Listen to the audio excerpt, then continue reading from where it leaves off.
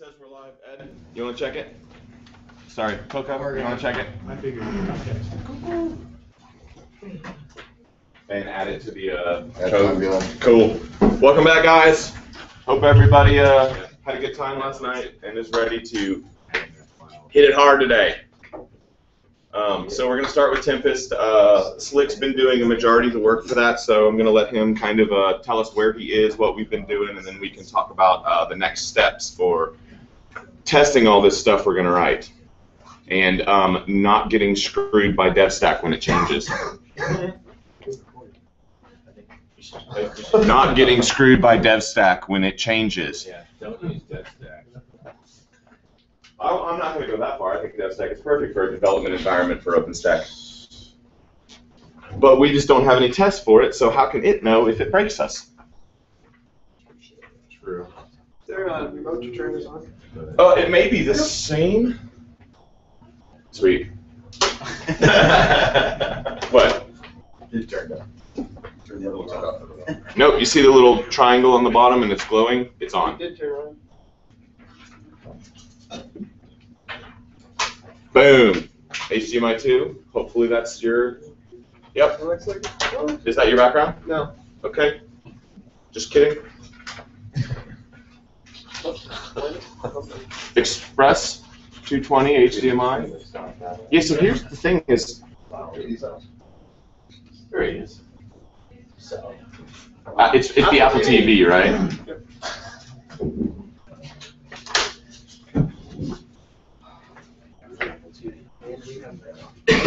We're good? Sweet.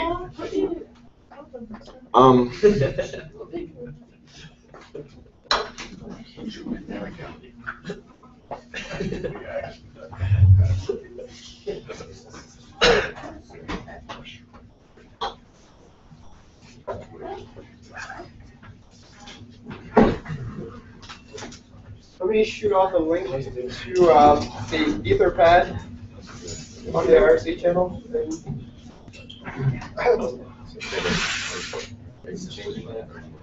I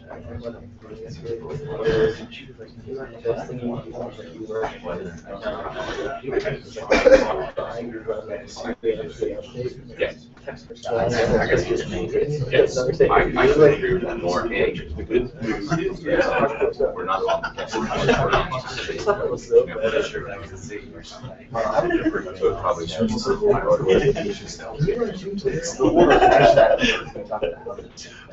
Let's go. What is this?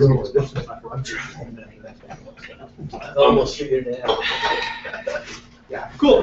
Since there are a bunch of new folks in the room, I thought I'd just start off with a little bit of background into how we got to doing what we got with Tempest and sort of historically what we've done. So how we got here, in the early days, there was pretty much just red stack, Trove integration, and it was all wild west.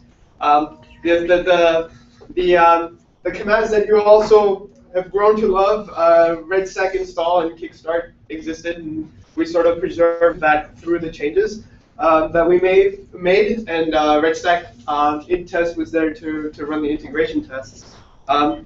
Slowly, what we've done is we sort of moved all of the pieces that were needed to do the actual install of the Trove bits out of red stack. So before, even before we were incubated as a project in OpenStack, we sort of moved to this hook in DevStack using local.sh to do the install of the API and task manager. And sort of when we got incubated, we moved to the live under DevStack. So right now where we are at with DevStack is that we're a service in DevStack, and so once you enable the service flags for Trove and TR integration to your API, using the live, DevStack goes ahead and installs Trove.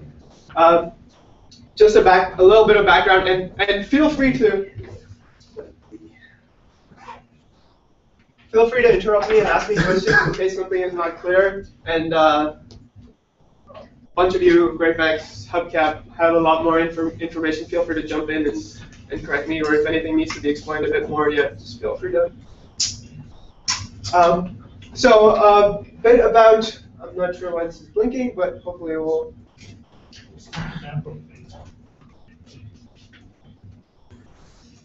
Let's everyone just look at the Etherpad. So Yeah, it might be easier. On the TV.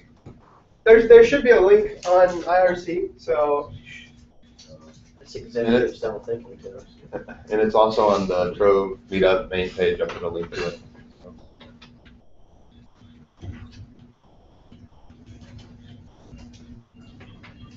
Just to give you a bit of background on the types of tests that we run and where they get run in the sort of gating process. So there's, at a high level, 3 basic levels of tests. There's the unit tests that get run, that they make heavy use of mock objects, mocks, and those. We do use like 3 different types of mocking. Yeah. Historically, I think there have been pockets of people who favor certain types of mock objects over others, and I think it's been that way through OpenStack as well. And there's been movement to get consensus on mock rather than magic mock or I forget the other Mocks. Mocks. So I'm not sure where that's headed, but whatever sort of OpenStack is doing with that will probably align with that. So, so what I wanted to say is that the unit tests are run as part of OpenStack CI in OpenStack Jenkins. So anytime you make a change, submit a patch set to Git via Git review. The tox tests get run, and those unit tests get run as part of those tox tests. There's also the fake mode tests, which basically, so Trove has a dependency on all of these other OpenStack services, there's Nova, whatnot. And the fake mode test, basically, there's a layer of fakes in there that say, hey, if a call comes in to Nova client to provision a Nova instance, I'm just going to say, hey, it's done, sort of, and return. And so those also get run through the tox test when OpenStack CI Jenkins runs tox. And the other thing that also gets run is sort of a style checker through PEP8 and what is called OpenStack hacking, which is sort of custom style checks for OpenStack. We also have the integration tests, which instead of faking the stuff out, sets up the whole stack on DevStack, so you have a working Nova, working Glance, working Swift, excuse me, and then runs basically what is an extended version of those fake tests on the whole stack, but not in fake mode with the actual underlying dependencies on these other OpenStack services. The integration tests are different from the other 2 sets of tests, as in they don't get run as gate tests on every merge to the gate, but rather when you create a patch set and upload it to Garrett, there's this other Jenkins that we've set up called Red Dwarf Jenkins that runs all of the integration tests and posts a +1 or -1 vote on your patch set, which the core team then looks at when they're merging the code. And at the summit, Jablair told us that we could make that voting for Trove if we wanted to. Once we move that into their framework instead of using our own Jenkins. So there's a couple of challenges with that, and mostly being that we'd have to sort of fit into the DevStack and the DevStack gate model and figure out how that runs the Trove integration tests, or we sort of figure out what sort of subset of tests, go the Tempest way essentially, and figure out what subset of those tests we want to run, or if we can get equal sort of coverage from Tempest as well as our unit tests. So I mean, eventually in an ideal world, we'd want to test everything that we test and in test on a Tempest check-in. So Tempest, what is Tempest? So it's basically what we have for RD Jenkins, but across all the OpenStack services.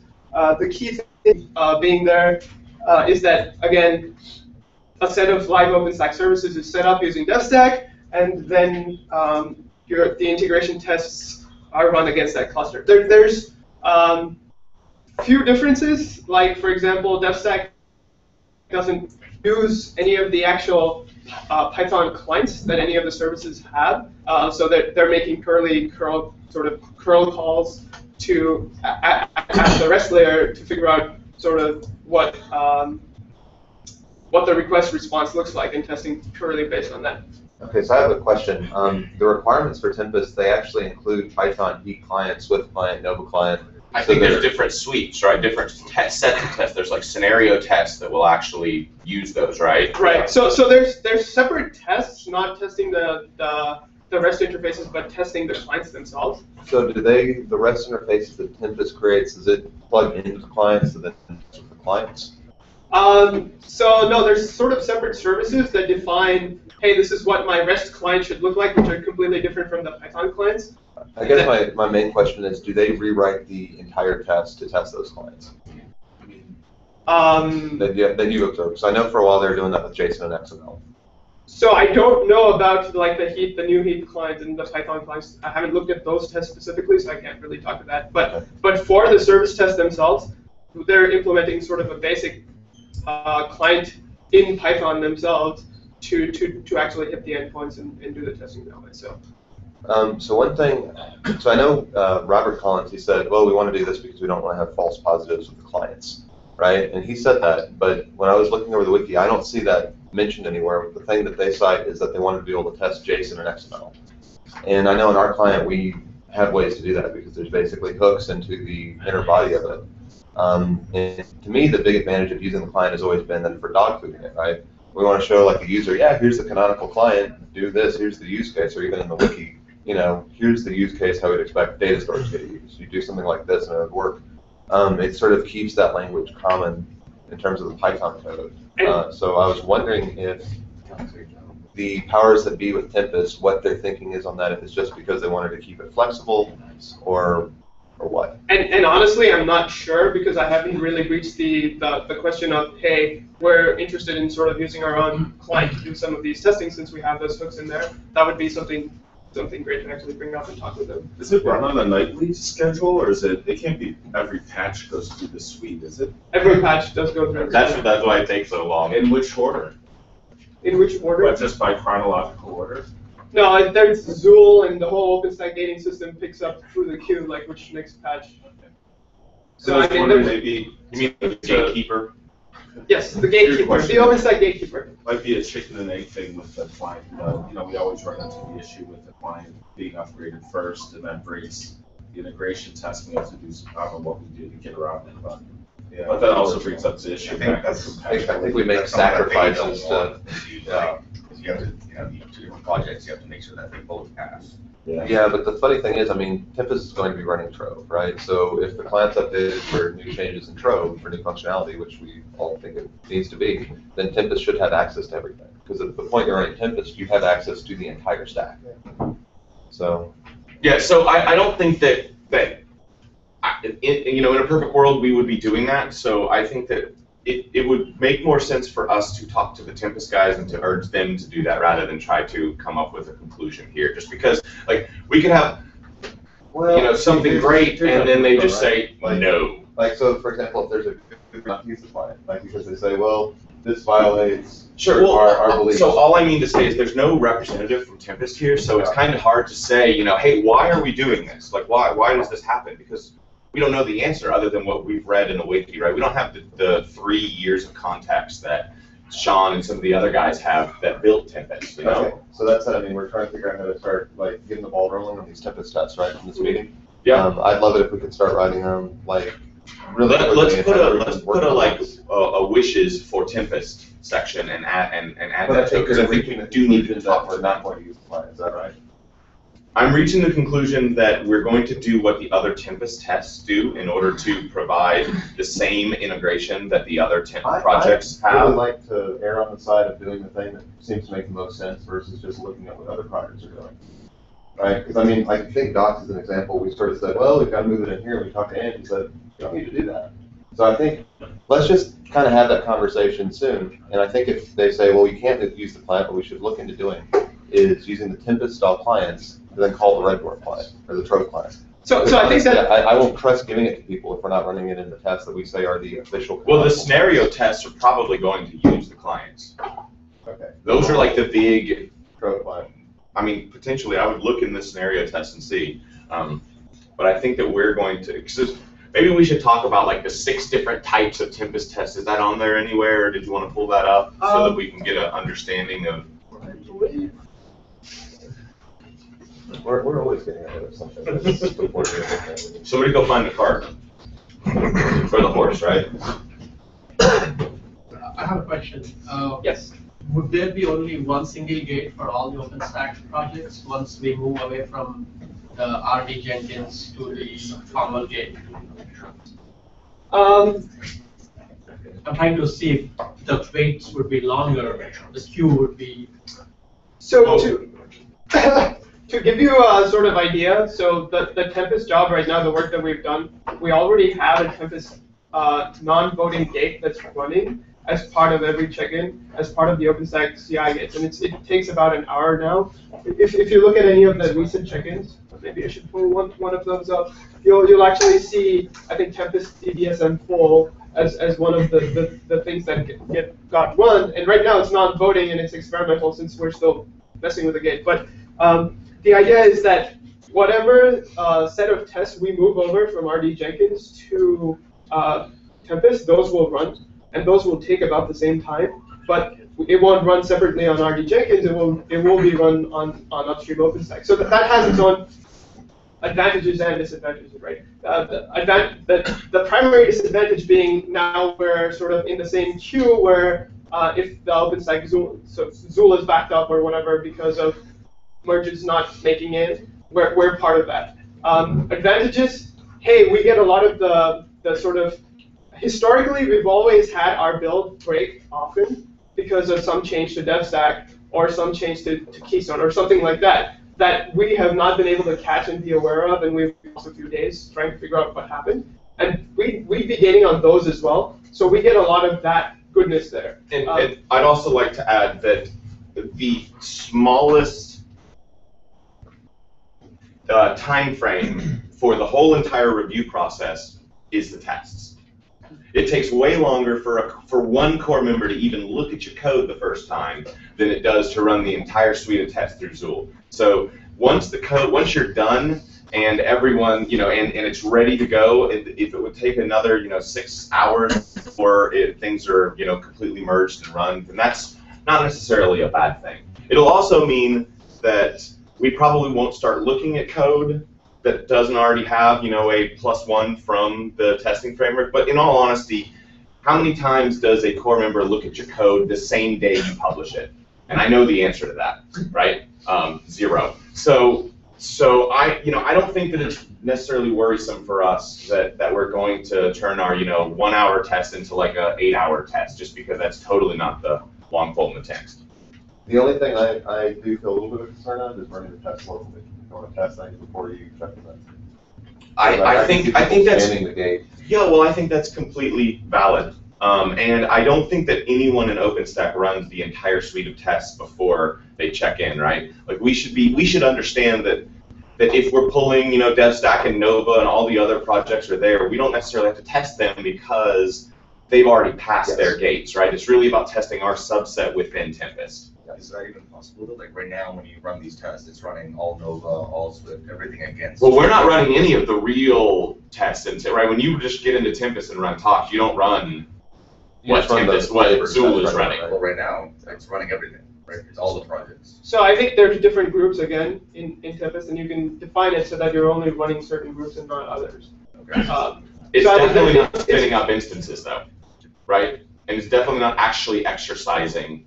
No. Things. It's more for like guest agent instances. It's definitely not. Right. So right now it's the experimental gate is only doing stuff like I believe just very basic like flavors and API hitting that. So why does it take an hour?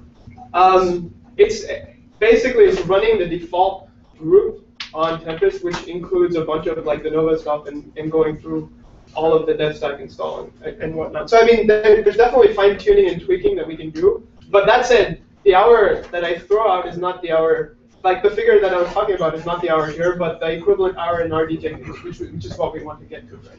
Because we want to have all of the guest agent stuff spin up and those tests go in, and those take about an hour.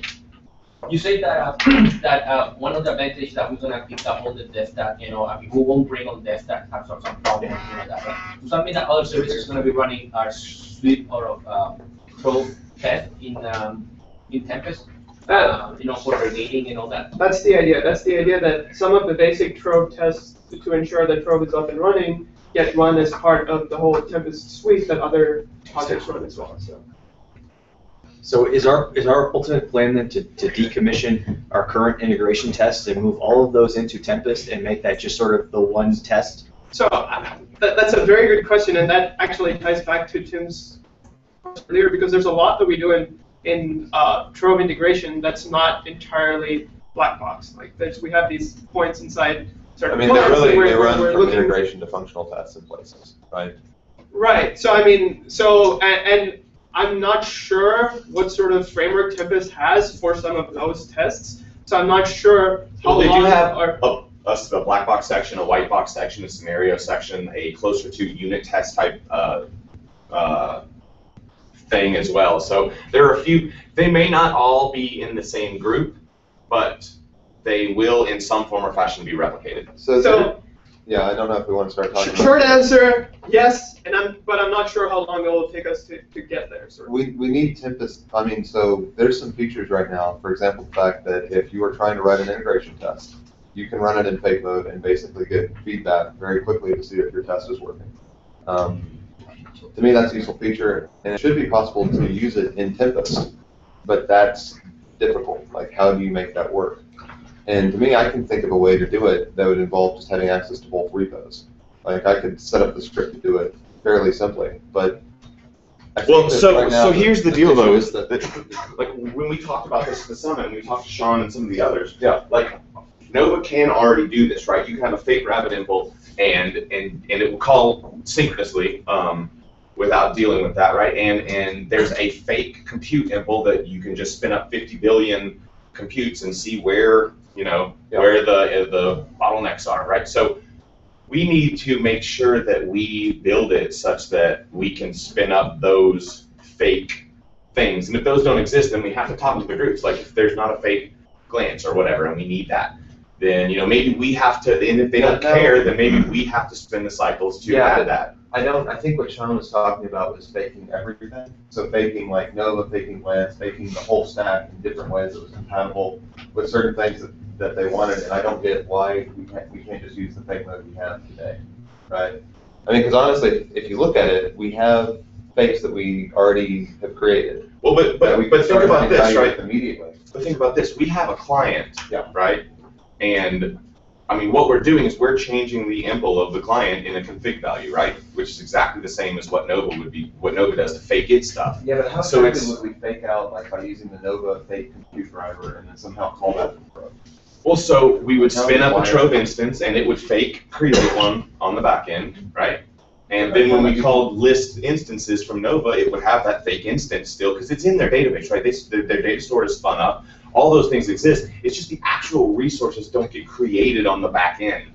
Okay, I think the complexity of doing that and making it like sort of tie into the fake everything, because to my, I don't it's 10x harder really than a what fake we're mode doing for all of OpenStack. Like I know Nova has a fake driver, but Nova sort of is built just on top of it. But that's the only thing we talk to. Yeah, I mean practically. Yeah, he has their own fakes that they wrote for all their unit tests and their functional tests that they're running, which is very similar to our integration tests. So, I don't think Heat right now is saying, well, let's go and make the top of the fake Nova drivers before we can't move anything in. So I feel like we're putting an onus on ourselves to do all this stuff, which isn't necessarily, like I think we're not trying to say, well, we've got to move all this stuff in and do it the same way that everyone would really like it. But I don't know if we should gate ourselves on that. Like when we already have a way to run things and basically set up a fake Trove API endpoint, and since this is just meant to hit a normal API endpoint, we can fake Trove out however we want. Like, but we also have the ability to keep our int tests running and our fake mode stuff running as long as we want. Yeah, but I'd like to get the fake mode stuff running with Tempest so we can start developing it quickly. Yeah, that is a good point. I mean, seriously, like, so we have a person in QA who is in India right now who is writing tests because they use fake mode, so they don't have to worry about like the latency over the network or hitting anything. And then they're able to actually find all of the syntax errors and the little kind of errors. Have you ever run a test and you're waiting for like 5 minutes for it to spin up an instance and it's like, oh, I misspelled that. And it's the most annoying thing on earth. I mean, that's sort of an advantage, is the fake mode test is sort of, it's a compiler. So if we can get that into Tempest and run it quickly, I think that's a lot of value. I think Sure. some of the discussion of using the project is a big distraction, right? I think it's a great idea, but I don't think we should say, well, we have to either do it that way or just, we'll not have this functionality. with So I completely agree with you on like that fakes are super and they have their own advantage, especially when it comes to like being agile with development and like getting to know what mistakes you're making with coding early. I'm not the only piece that I'm not clear on is like I'm not sure if fakes live in Tempest, because Tempest the idea of Tempest is to spin up the whole stack and test whether like different OpenStack components play well with each other. Right? So I think all we need then is if we could somehow pull down Tempest, and I mean, because Tempest just sits an endpoint, right? So if we can start Trove in fake mode, which we have the ability to do, we can just hit it with Tempest, and maybe we just make like a gate job of some kind that does this, so we can have slightly faster feedback. So the problem is it's in a different Tempest, repo, what so you're saying is classic. Tempest is not aware Yeah, of, Tempest doesn't need our to be- fakes. yeah, it doesn't need to DevStack be will resolved. reset it up to where it runs in the fakes. So, Tim, so after the some of this last night, not everything that you do can run in fake. There Not are things everything, which are no. gonna, so you're effectively. You can't log into the database, No, unless we you're- went to a lot of work. No, but by saying that you're gonna pull down Tempest and run it against fake mode, you're effectively making a dependency which says everything in Tempest shall be able to run against fake mode. No, or you're saying everything in fake mode should behave somewhat reliably. And I think we already do this in Tempest with proofs, right? Like everyone's deployment is going to be different, so Tempest already has to make sure that it can allow for subtle changes. And really saying that it's not going to do certain deep tests, that's just the same as saying it's only going to run certain proofs. So for example, like when you pull down Tempest right now, you're only running against Trove. You're not probably running all the tests against Nova when you're developing, right? So again, in an coming ideal back to world, the yes, point, probably. right? In an ideal world, you're using a group that's only running the specific Trove test. If at all you're doing that. I mean, in an ideal world, you would have enough coverage using the unit tests and the fake mode tests that you'd be good enough to say, hey, I'm going to submit this to Garrett and let it take care of running the Tempest tests and seeing whether I break Nova or. But I mean, that should I have not one happen. other question to ask. If you have a syntax error, right? Yeah. Or you have a logic error with an if statement, right? You forgot a not. That to me seems like something that a unit test should be able to handle. In theory, the unit catch everything. Of course. Just like type systems and sort of compiled language should also catch all errors. And the rest Well, of they it, catch don't. compilation errors. Yeah, I mean they don't catch everything. Of course they And don't catch everything. I honestly feel like fake mode But- is but capable what of catching exact- more well- stuff than the unit tests, because the unit tests are sort of written by the people who are writing the code as they're writing it. So they're sort of.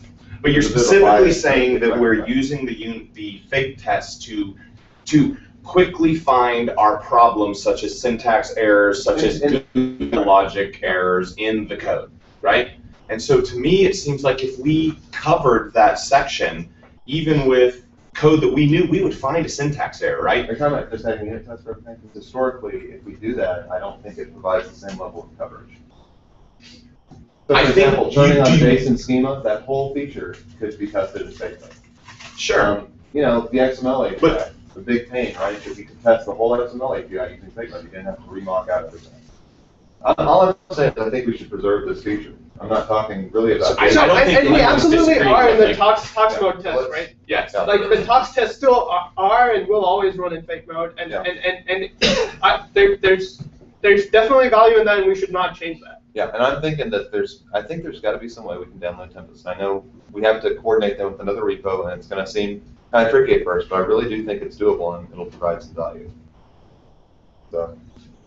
So, Tim, please add some of those notes to the bottom or somewhere on the wiki to discuss it, because I don't want to lose that. okay. Because we're going to have to go back and talk to the Tempest guys if there's anything we need to change with the way their stuff works, right? If we need to have like a special Trove -fake, and they're like, oh no, we don't want you to do that, right? We have to let's write this stuff down so that we can bring it back to them.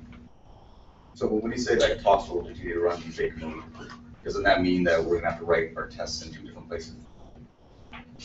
Well, that's what Tim was talking. That's why Tim was talking about somehow coordinating with So Tempest somehow get Tempest in to that, run right? two talks. So right now, the way it is, the tests the fake mode tests and stuff live in the Trove repository anyway, and Trove integration just calls into that with the specific group ID. So I mean, So the way we have it set up, we don't have to write it in 2 places, but there is the reference element that one Trove integration needs to know about the tests that are written in sort of the other repo.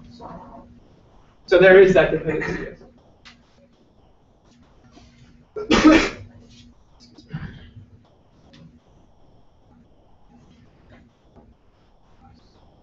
Okay, so I already quickly sort of covered the motivation for Trove to be part of Tempest. So link to the blueprint, and we spoke about so coming to like where are we and what are the next steps to sort of figure out how to move some of the Trove tests from Trove integration. There's a bunch of notes that we took from last summit when we basically briefly discussed how we're going to do the whole guest agent thing in Tempest, because a lot of the time that Trove integration actually spins up or takes while bringing up Trove is actually building the guest agent image. That's time that sort of we talked about how we can shave that off by using cached images somewhere that are built, say, periodically, like a day or every week or something like that. So there's some notes from that.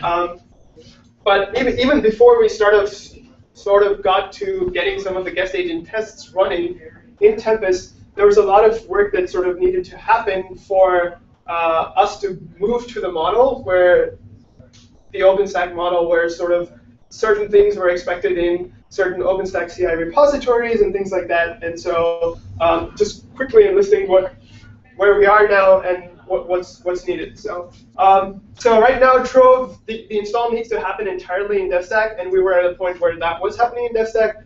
And there were some challenges where sort of as new stuff keeps coming in, it sort of gets added to RedStack, and those need to go back into DevStack. So for example, some of the data stores, versions code, some of the newer features that came in order to get a full install working in DevStack, that needs to be moved out of RedStack into DevStack. But we should be doing that by default, really, and as core, we should be policing that, right? Because we're like, what is RedStack doing besides using DevStack to spin up everything? I think it's just a matter of as core understanding that we're doing everything in DevStack now, and that any new changes that come to RedStack, we sort of -1 them or -2 them and say, hey, this thing needs to be in DevStack. But we will end up dealing with the problem that unless, I mean, it's the same kind of problem, but unless you like actually ping a few individuals, things don't, I mean, well, Dean's been really awesome in that every time we've had a breaking change, he's +2 approved it really quick. But I mean, there have been some times where we wanted, like, your stuff, the initial stuff to get in DevStack really did take a good period of time before we could even use it. So we may need to, with RedStack, use that code that I wrote like a long time ago to say, apply reviews in flight on top of the code for things like this, so we don't have to deal with. So and another thing that's really good if we want to get something up and running quickly for Trove, but it's taking a while in DevStack, is using the local sh hook.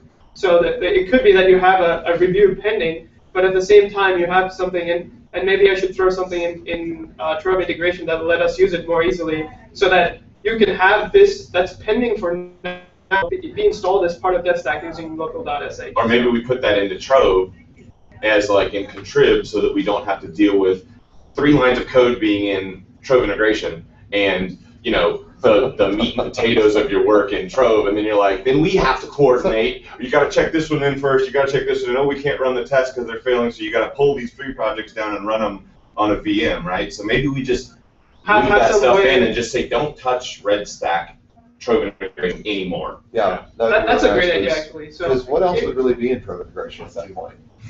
I think we have like some tests that only run.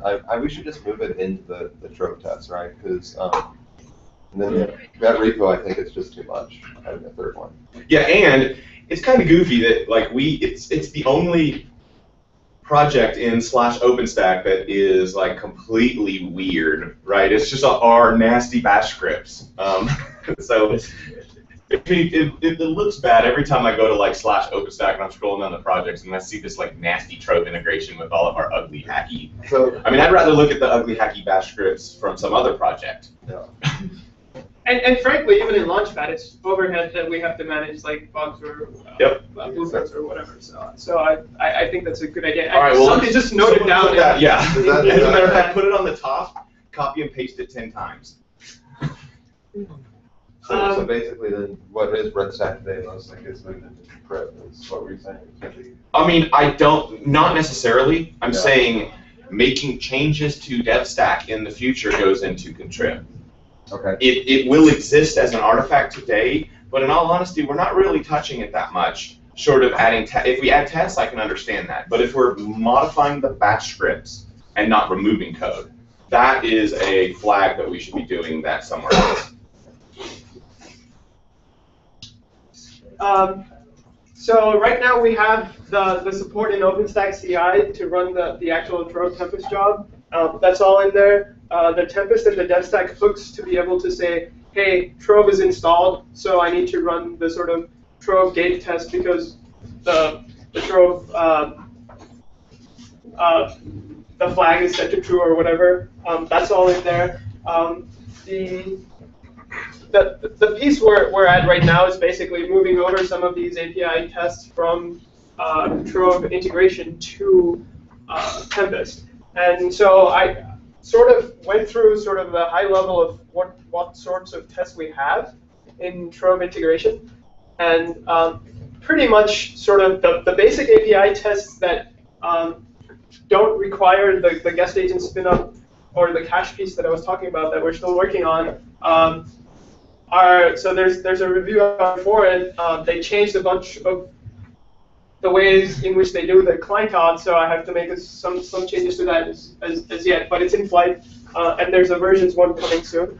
But here's really where I need help from some of you guys to say, hey, I'm interested in sort of figuring out what Tempest is doing with some of this stuff, so I can pick off a couple of these items and sort of move these tests over from integration to Tempest. And it's really a great way to sort of navigate the Tempest code base and sort of figure out how it's doing things and sort of learn that piece. So I'm not sure, and some of you guys might be interested in some of these pieces more than others. Say, I don't know, maybe the database pieces, user access, security stuff, or backup and restore. But if you're interested, just feel free to start working on it. And this list is also there in the blueprint, so people are aware that somebody's working on some of these pieces and moving them over. So definitely put your comment or put a name against it with the review link or whatnot. Question? Okay, so we talked about a few summits back, like, okay, so we're moving stuff to Tempest, and right now we have these tests, which will basically, they create one instance, and then it gets passed around like the village bicycle. Everything uses that instance. It's really gross. It's global. And you know, the thing is, we should have made a better way to create instances and reuse them, right? So here's the thing I'm wondering. There's this thing called test resources that I always hear about. Has anyone looked at that? Because I've been looking through Tempest and I can't find it being used anywhere. Like when I've gone to the summits, they say, this is the official way you do a Tempest test. So you have these test resources and it solves all these problems. I can't find like code that's using them right now. And so I'm wondering, what's that going to look like? So for example, like if we test instance actions and we have we won't test like resize, and we've already had a test to create the instance, are we going to have to create another instance just so we can resize it, and then we're going to have to create another one for Sublime, or can we reuse it if they go back to active state? As far as I know, the Tempest tests, or at least one of the big things of Tempest is them to be able to run the tests independently, since they do run using TestR in parallel. And so I think that being able to, as long as there's being able to sort of have some of these reuse scenarios will preclude being able to do that. Well, so actually Test Tools has this thing called Test Resource, which was designed so you could reuse it while also running stuff independently.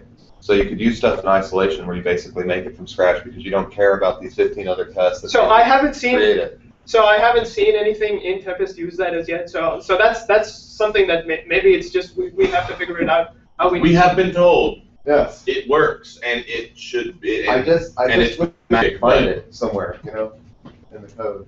We'll let you write it. It's probably cool. something that we need to do. So that's actually, That's probably a good thing to know wondering. we've used it, right? because then we get to use it to our needs, as opposed to, you know, you listening to me parrot the same thing. We have to do what the rest of OpenStack is doing, right? Okay. So then that's a good point. Like, I think we really need to talk about this a bit. If we have some sort of utility class to say, hey, I have an instance, stick it back into this like runtime cache of sorts of instances, and then the later test just says, I need an instance that's active, that is not screwed up, and it can just go and grab this and use it again. That would make it possible. But we're talking about, as Ed and Ed went out a few days ago or yesterday, the laundry problem, right? Like how long does it really take to do 100 loads of laundry if, or what, can one of y'all explain it real quick? There's an analogy he uses. If you've got a washing machine and a dryer that each take half an hour to do their run, it takes an hour to do a load of laundry, but it only takes an hour and a half to do 2 loads of laundry. Yeah, but if you go to the dryer and it says, okay, now that you're done washing the clothes, step 1 for the dryer, wash the clothes again, then put them in the dryer. That's what I'm saying at work, but right? what I'm saying is we have 100 washers at our disposal, and we can run 100 tests at the same time. I don't. Okay, I don't have a giant fleet of hardware that I can say, yeah, just go use this for half a day. I also enjoy the ability of like massively refactoring or changing stuff and being able to have some insight into whether or not the test passed. Like there's been a number of late nights where I'm trying to get a release out and I'm running through all the tests to make sure if it, you know, if it's working or if I can say that this is the next build we should go to. And maybe QE is looking at something else, but I like the ability of being able to run this stuff.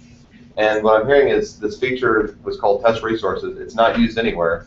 And I think we should just go ahead and add it. We should figure out some way to do this.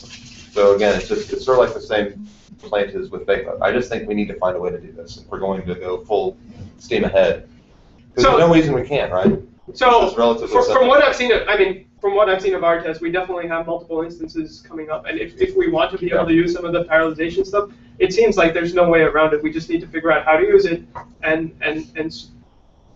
figure out a way to use it in the Tempest test. And it's something that I haven't seen in the test before. Or and the only comment that I'd say there is that some of these, while we're figuring these things out, there's a lot of resources in OpenStack QA and a lot of people who know a lot more about like the history of Tempest and why they're doing things a certain way than others, that have those conversations with them so that they're aware of why it makes sense for us, and when the patch finally lands, they sort of are not like, hey, what is this? I'm not sure. I don't want to be rude, but I don't want to wait for anyone else's patch to land on this because this is something. This is no. I'm saying when our patch lands, they don't go WTF is to abandoned. Right. Okay. Does not take long enough. -2. Yeah. Run this 5 times in a row and then start. Or how about makes test dependent on each other -2. Makes test dependent on each other, just like every single test. Yeah. Anyway, that's another story. The class thing kind of bothers me in Tempest. Everything's using the class variable that I've seen. So, anyway.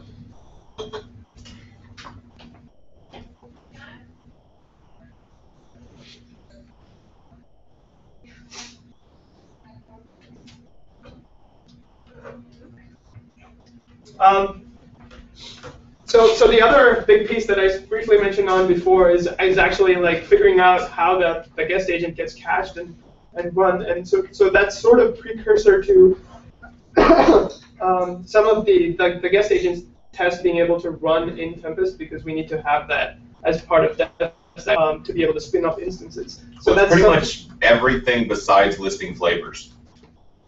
Yeah, pretty much. And so that's in flight, and that should be out shortly as well. So pretty much that's where we're at. So I don't know if you guys have any comments or questions, or if you've already started filling out maybe pieces of things that you're interested in looking at. A couple of challenges along sort of the way that I've seen, or while writing this or while figuring out some of these pieces is things are always moving all the time. Installs are changing, so things that and as we're progressing, we're sort of making some decisions to make this better. So saying things like, hey, we'll have a contrib section that things can go to so that they can get into DevStack, so we're not in this place where we need to move stuff from integration to DevStack. Features are changing, so integration tests keep getting added to Trove integration, which means that those eventually need to be ported over as well. Not just that, lots of changes in Tempest itself. So a patch that sort of you submit. So generally, from when the patch is submitted to when the patch lands can be a while, and in between you have to sort of rebase your code or even change things drastically depending on the underlying sort of framework that's changing. And this, coming back to what Hubcap was talking about with the heap client and whatnot that recently is now in Tempest, we need to figure out a way to how we can add our sort of Trove client to Tempest to test it, and to leverage some of the hooks that we have in there to test our stuff as well. So I really haven't had a chance to look at any of that. So I'm curious. I want to throw something out that is maybe not 100% related to this, but we've been talking about it for a while. Moving the guest agent out of the Trove code base. I'm almost curious if we should consider making that a higher priority to this, because otherwise we'll end up having to do things a very specific way, right? With the agent being in the code, and then write some tests, and then massively change things along the way because we're kind of moving the guest out. I mean, maybe we should put that as a top priority item in order to get all this done. Wouldn't that be a good way of showing that you didn't break everything by moving it out? No, I guarantee you will break everything by moving it out. So that's what I'm saying. So we have int tests, right? You have a test written that's like passes and you move it. Sure, but we already have that. But yeah, Mike said that there's going to work because the client. You're saying because the I have a feeling that DevStack and Tempest we're going to have to do a decent amount of rework in order to make them prerequisites for moving the client, and then that's two projects that we don't own. So the time frame in which they get merged is going to be different, and we already have a suite of int tests that do in fact test that everything works when we make changes. I don't know the background, but why are you wanting to get the out of the program? Oh, we should pull up the isn't there an Etherpad for that? Yeah, we're talking about this tomorrow. Yeah. Okay, basically the guest agent, the reference guest in Python is mixed with the normal Trove server code base, which means if we ever say, let's make that a little bit skinnier, let's make that sort of make sense on its own, it is difficult as a developer to reason about what it's doing because first off, it has access to everything else. So it can import massively expensive stuff. It can do little silly things like talk to the database when the developer working on it did not intend for it to talk to the database because the code is just sitting right there. It makes packaging a little bit more difficult. It's a ton of interdependencies, right? And packaging problems, and frankly, not everyone is going to use the same guest too. So it's code that doesn't necessarily need to be in there. And all the other OpenStack projects in general favor smaller repositories with single purpose, as opposed to having two purposes, two packages, single repository. That's why our client, or the Python Trove client lives somewhere else. That's why the integration test lives somewhere else, or the int test lives somewhere else. That's why we want to move that up as well. Will the client, or I'm sorry, the guest will have dependencies on the Trove proper package? It should not. It doesn't right now, right? Because it doesn't call back to do anything. Yeah. Well, We'll find out. Yeah, it does, but it shouldn't. Exactly. Another thing about it is that we don't install Trove on each guest. What? It's only Python. 16 gigs per guest. Oh, that scales though, because then the guest could also be a Trove server. Oh, yeah. Trove on Trove. Whoa, Whoa. It can install itself. Trove section. Become self-aware. And honestly, I'll be devil's advocate here. I know that Infra really likes having everything in their own repo. I wouldn't even mind if it was in the repo and just in a different root path, so it's easier to reason about it. But I guess they still want it to be. Well, we would then have packaging issues with that, based on what they say, right? We can now, everything is in one package now, right? It's just the Trove meta package. We can have multiple packages. So Horizon has multiple packages. Horizon has Horizon, and then the OpenStack dashboards, and they live alongside each other. Mike, that's not fair. They got to do it. It's in the same code base. It's in the setup config. They just have two. Really? Because we were told explicitly that we can't have two setup pods. We can have one that does both. I don't think that's what they said, was it? I mean, I'm not saying that that's not the case. I totally believe you that it is the way it is today, but I think we were just getting paid. I think the whole one repo. I think it's a baby step to moving it out to its own repo. Fair enough. Put it in its own module, and then make sure everything namespaced is proper, like it's not importing anything from Trove. Yeah. And then if we want to move it to another repository, yeah, there may not be a need for it because we will end up with like the stupid problems that we have where we have 3 different repositories and we're changing code in every one of them. And they're all interdependent. And then if we're just shooting ourselves in the foot again, I feel like. I think we'll get away. Well, no, because you can just add a new setup. Well, at that point, should we move the client back into the Trove repo? Yeah, can we move the client also back? Because that's the only reason it's not in It's there. gonna make it a lot easier, make sure we don't have all these weird interdependent changes. Yeah. No comment. Topic for next But, meetup. I mean, coming The back, client should be completely right. So for the record, we are the only group that has a problem with that because we're the only group that's using the That has client to tests. test Actually, the just server. simplify. We're the only Right. group that has tests, right? Like Nova did not write major integration tests. That's why they're like, oh my gosh, we need Tempest because this isn't working. We had tests from day one. We were using the client so we could give it to people.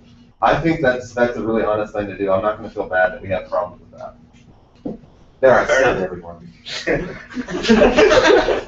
Could you look at the camera when you say but coming back to Michael's point about Hubcap's point about whether it's going to be so the main dependency is going to be in the elements pieces, whether we move the guest out or not, and depending on whether we want to have a V1 of whether we own the elements. We can still build the image and cache it and keep the elements around before we make like a transition to like the O elements repo or something like that. And so we could still do a bunch of this stuff and not have to go through that sort of churn with those guest agent changes when we move it out of the repo and sort of do them side by side if we don't move out the elements until later, until that happens. So That's a good point. We still control the elements. Or we control the frequency of merges for the elements. For the elements, right. So maybe something that would be good to do there is like make sure we get this infrastructure up where we can build and have a cached image, still using our elements in our repo, move the guest out, and then move the elements over. And that's something that we can talk about. Yeah, and I do think that the first step, irregardless of the Trove client, the guest agent, is we have to get the elements being built and cached by DevStack. And then guess what? That's also more code we get to move out of Trove integration. Hooray! So, I don't think that we have to wait to start that one. Quick question. So elements is in the Trove integration, right? What's the connection to the guest agent? The elements build the image. Right. So, and the guest agent will need to be installed in the image in some form or fashion. That's the Right. So the connection is the guest agent. Well, what do we want to bake the guest agent into the image? Well, we can't necessarily bake it into the. Well, so that's a good point, right? When we build this, we do the rsync in order to. So, like, let's say guest agent was its own repository. OpenStack has this, tarball.org, whatever. Yeah. Where every patch set you can have it build any tarball. Why couldn't we just have the image always match the latest? So that's fine. All I'm saying is there's going to be a change to the image once you have a different way of building the guest agent, right? You're still going to need to change the elements to figure out how to get the image. Well, not necessarily, because we should still strive to keep every time I spin an instance up using the development image, I get a new guest, right? We've always said that the image we build is not for production, it's for development. So, one of the best things as developers is that we can edit guest code, spin up a new instance, and it's good. Right. So I'm saying exactly the same thing as you. I'm not. Well, what I'm saying saying is maybe it's not a function of the elements though, because they're pre-build and build of image, and this is like a shell script. Well, I guess that would be in the shell script that needs would to be in the elements anyway. right? You're right. So how to get the guest would be in the elements. Yeah, this is kind of an interesting problem because you were talking earlier, Mike, about putting stuff into Trove because we have to wait on DevStack changes, so just so we can fix it in the short term.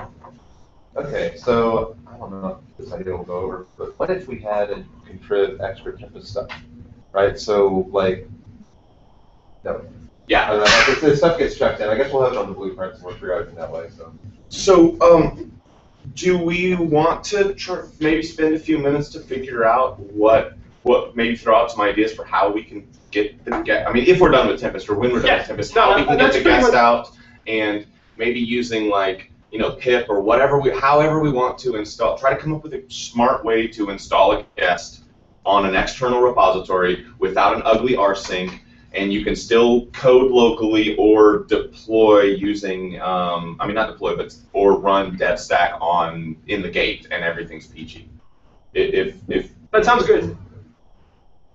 It sounds like we've kind of started to go that route anyway, right? Yep. I think pretty much now the next big step is building the guest image elements, and that directly ties in with that. So. I mean, I don't want to derail. So if we do have specific Tempest questions, let's stay focused on that.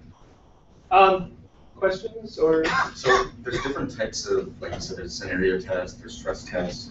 How do you know? I mean, when you add a test to this for Trove, do you add one for each type, or so you determine where they have a tag pretty much when you write the test. You tag it saying that hey, this is a negative test, this is a scenario test, and then those get picked up based on what sort of flags you have set in the DevStack gate job. So is it different sets of, or a decorator or something? Yes, okay. It's pretty much a decorator. Cool. So one thing that I was unclear about. Go ahead. One thing that was unclear is that we as a contributor, moving forward, let's assume that we are integrated with Tempest and all that, right? Whenever we add a new feature or whatever, do we start running tests against in temp test or we'll continue what we're doing right now by adding the testing and test integration that's going to be referenced somehow later on.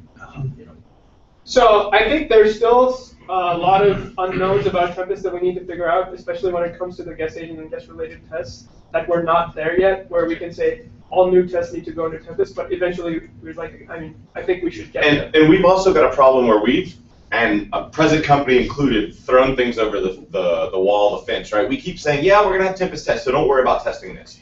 We don't need to test, we don't need integration tests to test all the data store stuff, because it's going to be in Tempest one day. We don't need tests to test it because it's going to be in Tempest one day, right? And I know Tim is grinning ear to ear hearing me say this right now, because I feel like this has been going on for, 6 months at least that we've been saying this, and we've just been dropping the ball on integration tests. So I think that we need to, as a group, until we get here, with probably 6 more months before we're here, we need to, especially the cores, focus on making sure that we have int tests. Yes? No, are you talking about the int tests we have today? Or yes, the tests we have today. Continue writing them, start writing them again. So here's, okay, so we could actually run the int tests for some of the tests right now by simply changing the Trove configs, right? So for example, Mongo, even Cassandra, just some of the simpler operations that have been implemented. Yeah, spin up an instance, make sure it's active. Now this basically means in RedStack we run int test twice with 2 different configs.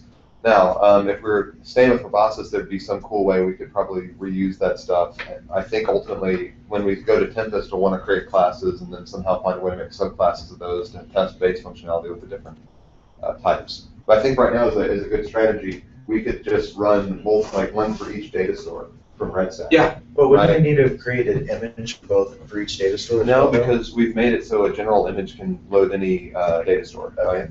In theory. In theory, we don't know if it works. I have no idea if anything with MySQL works right now, honestly. Yeah, I mean, the Morantis guys did do a lot of work because they when they came aboard initially, they wanted to have a vanilla image to be able to install all this stuff. So I don't know if they're still testing it, but they, Andrew, when he first came aboard, was totally had that in mind and was focused on that, especially with the Red Hat stuff. So it may work. Probably not now because it's been 8 months. A vanilla image of ours, of what we already have? Yeah, absolutely. Okay. It has to be our vanilla image.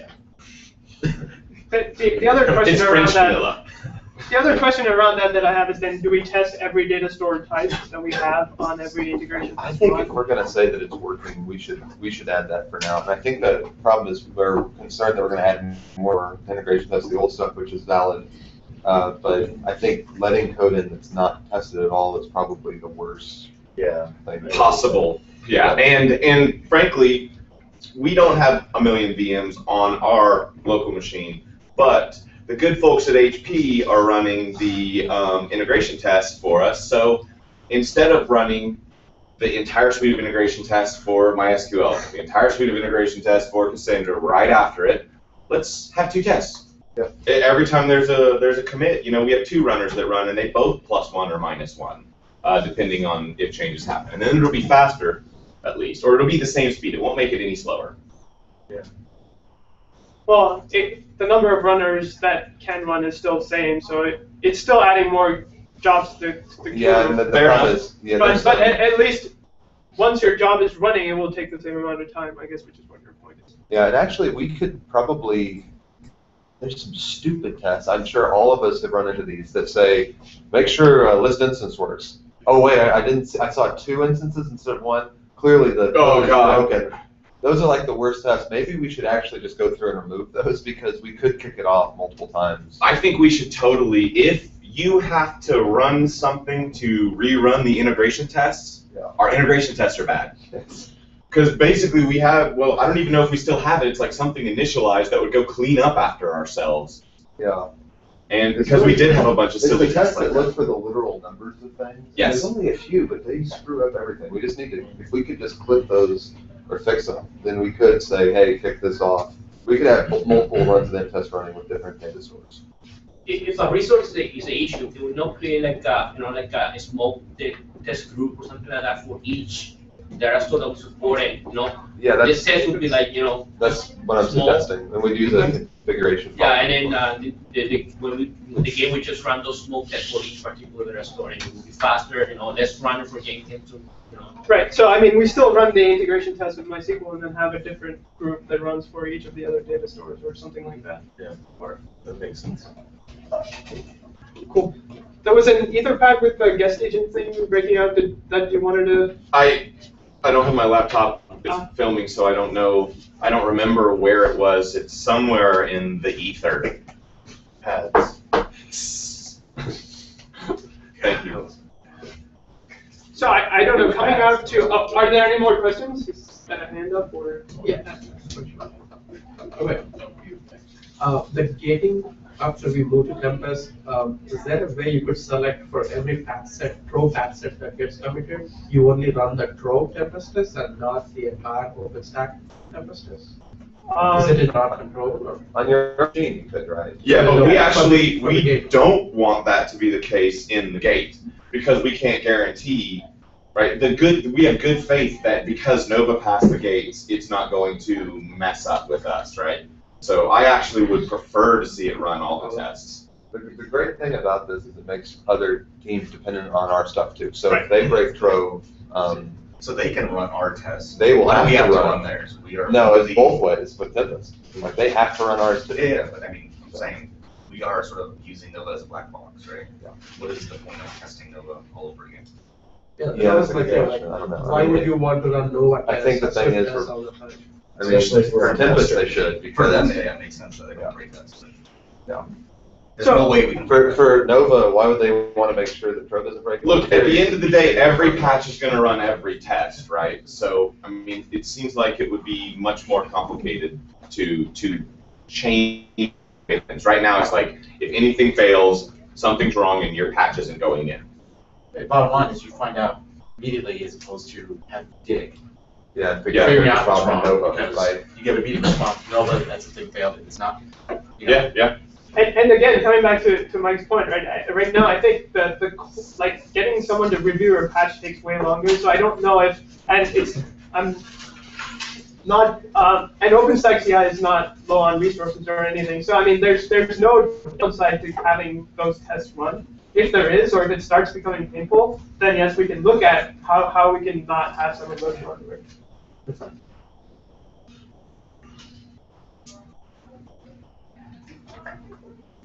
Any other questions? Great job. So coming back to the guest agent discussion, because I don't want to lose track of that. I'm not sure. So we mentioned that we wanted to have like a good first step, be maybe take a look at what Horizon is doing with Horizon and Dashboard, and see if we and just move things into /guest agent as opposed to /Trove or /Trove guest, something like that. Trove-guest. I think that's absolutely valid. There's no real good way to say. Is there a good way to police the dependencies between those two base level packages? As in, can we programmatically make sure that everything in Trove guest doesn't depend on something in Trove if it's in the same code base? Yeah, because one it being on a different path, right? That was totally for you. I've basically been staring at you. I was like spaced out. Okay, so we have we want to get rid of the problem of having dependencies from Trove guest from Trove and Trove guest. Is there a way to programmatically do that when it's at its own base level project? In the same project, its own base path. I don't think so. I don't think we can say. Okay, so we just have to eyeball changes. You could see like if it's importing Trove. Well, for sure. Oh, I like what you're saying, rep. Yeah. Like now the way that Horizon does it, I mean, is it just that they have a root level setup file, a root level project like we have Trove, and then there's some other directory, and then that's its own root level file? so you're going to install both of them, right? You're going to install. It's just 2 modules, right? So setup config can have multiple modules. Okay. Yeah, we just suck at Python. Period. The rule is there's only one setup pi per repository, and it's in the root of the repo. I'm not. So because you said root.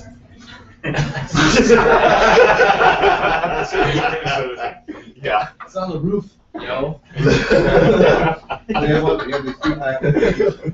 But I mean, ultimately, we want to build a Trove package and the guest package, right? So setup file sometimes just produces 2. We're going to do that for Horizon. It will package them together in 2 separate. So like if we were to push it to install, then it would still be one package. Yeah, it would be Trove.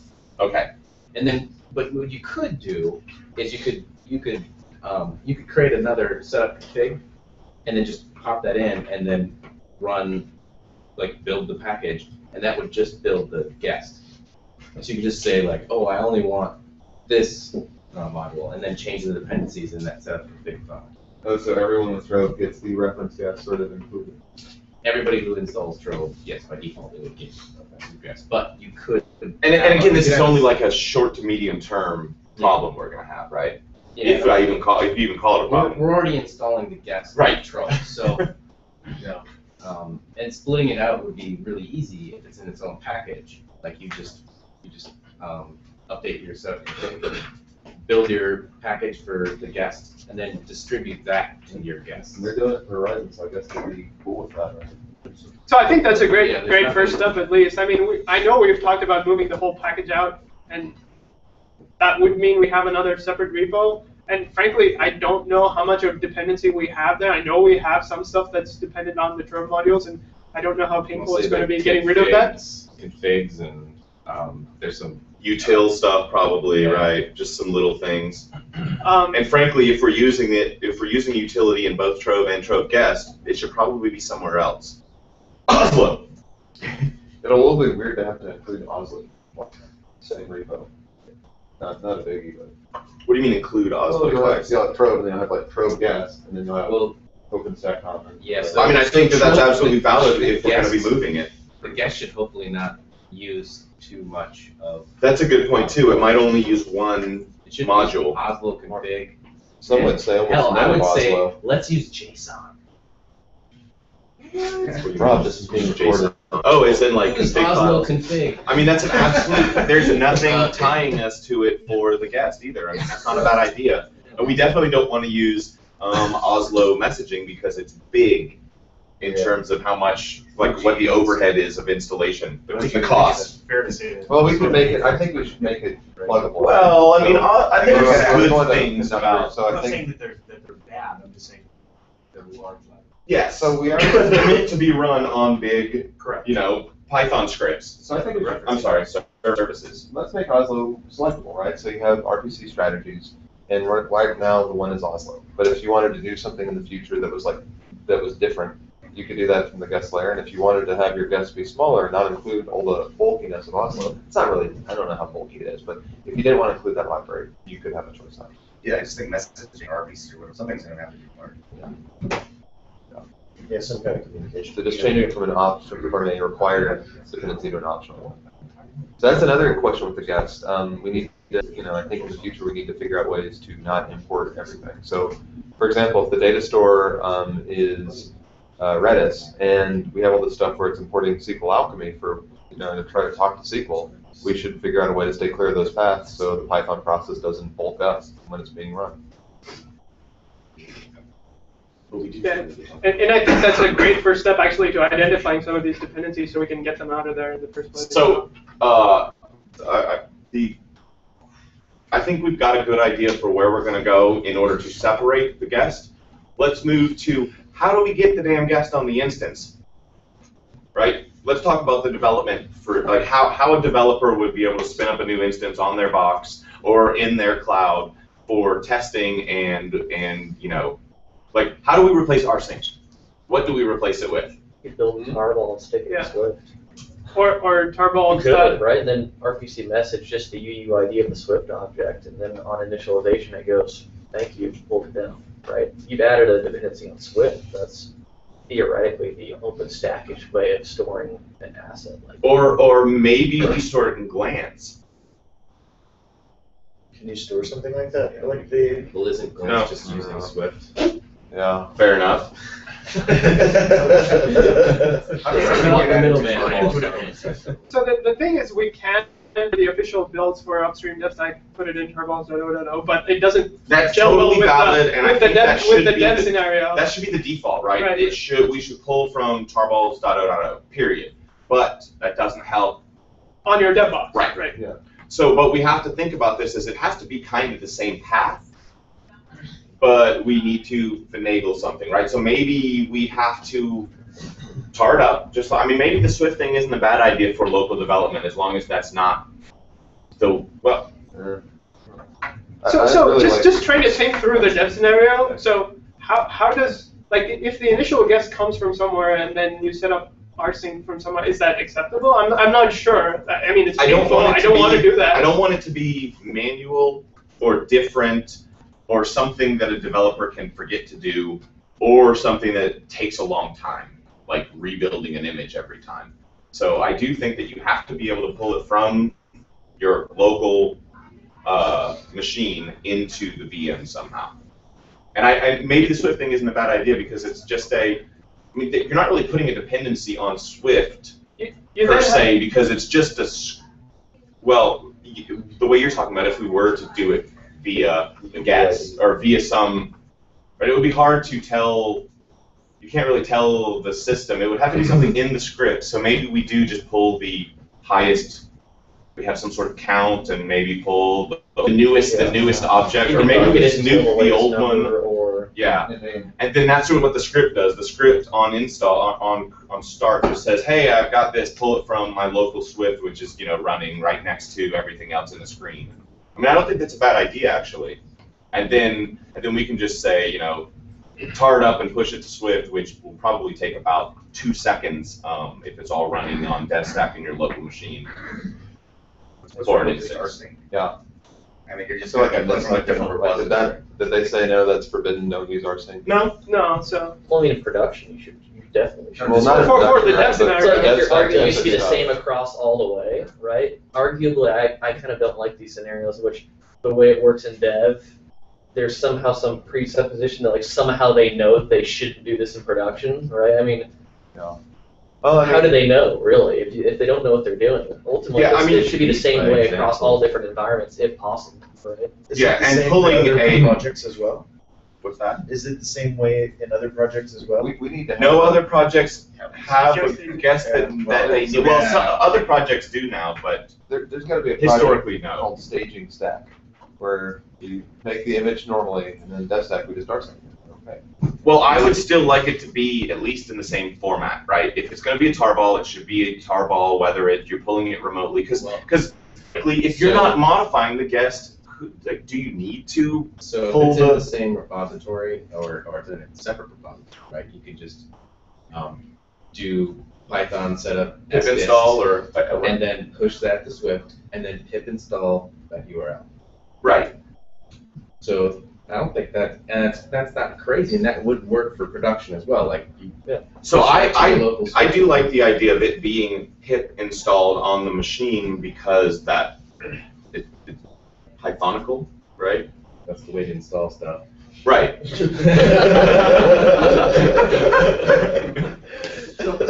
doesn't that also limit you to only a Python guest? I mean, if you wanted to test with a different guest agent. I don't know, there's so many ways. No to comment there. Yeah, Because we are a Python community. But so then you'd have a different image to begin with, right? Right, the image would be different, everything would be different in that. And I don't think that we as public Trove should deal with that necessarily. I think that's something we shouldn't say no public to. infrastructure, this is a straightforward way. Right. And so pip install makes sense. But that same methodology of pushing, so you could make a Debian package, push it to Swift, and then. Well, I don't think they want to rely on packages though. Right? I know. I'm just giving him an example of like how you could package something other than a Python package, right? If you wanted to. So another going back to Austin's thought that it should be the same whether it's dev or production environment. Can it be somehow not be streamed from the Trove conductor itself? The instance need to be able to reach the conductor. You basically got the cart before the horse, or the chicken and the egg. Right, That's not but trivial. not through API. Maybe there's some port that. The thing is, you got to have something wake up on the other side to start talking to conductor, and that's going to basically have gas in it. So.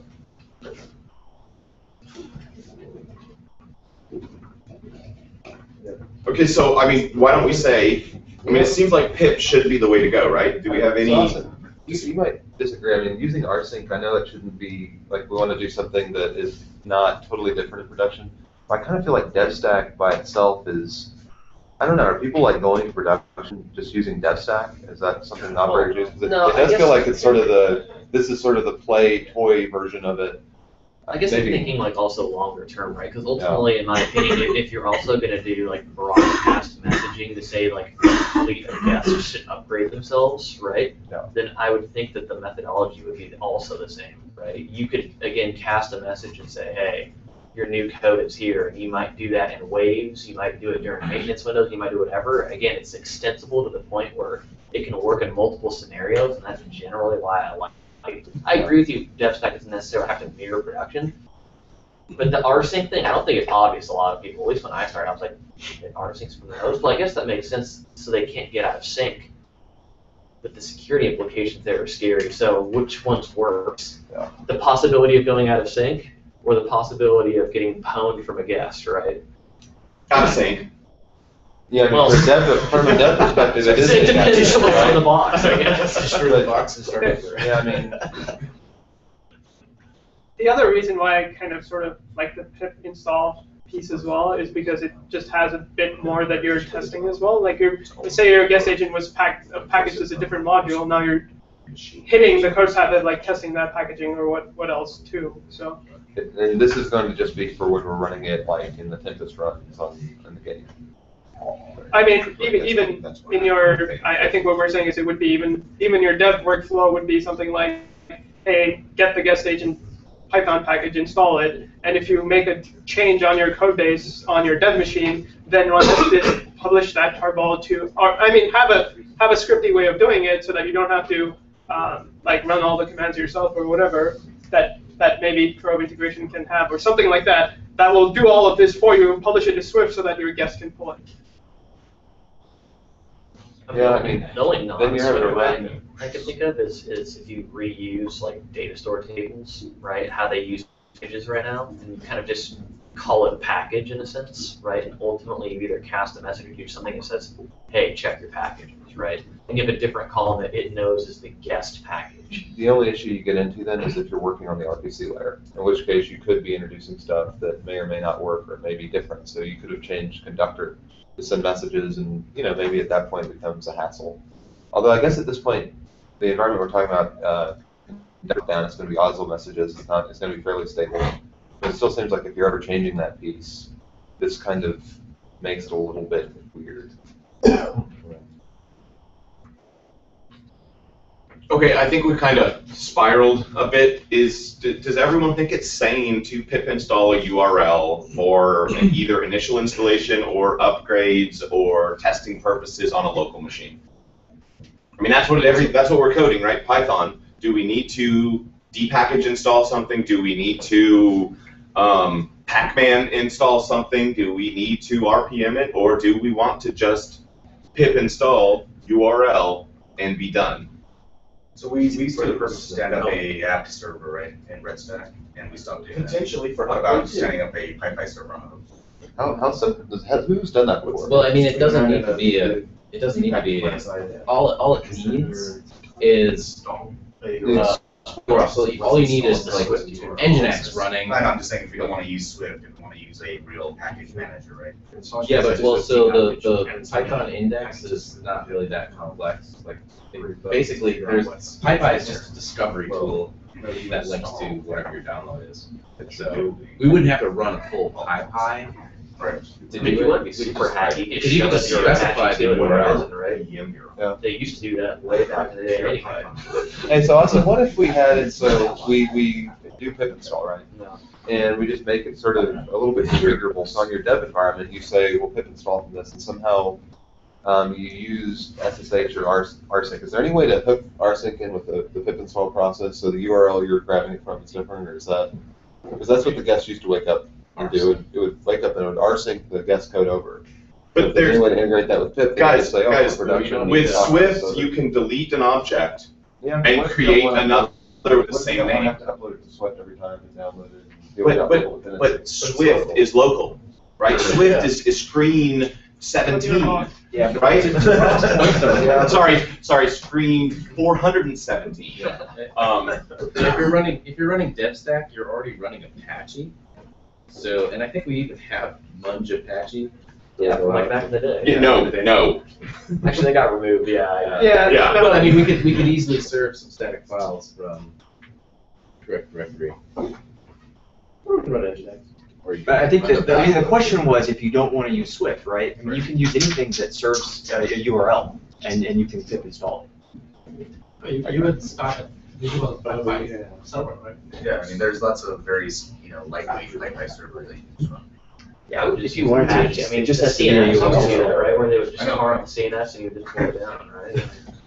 I guess for this issue, Swift is probably easy. Right? It's just for the standard thing, and then you can start a taste that you really don't like. So set all that stuff up. Maybe we'll put it in contrib. Do the rsync stuff still. So yeah, I mean, I would hate to have to run a sequence of commands every time. I mean, we should have something in contrib that will just do this automatically for you when you say, hey, upgrade my guest or something like that. That packages whatever your code is and uploads it to that particular object in Swift. Maybe that's been one of the DevStack cheat codes, the environment variables you set. Rsync please.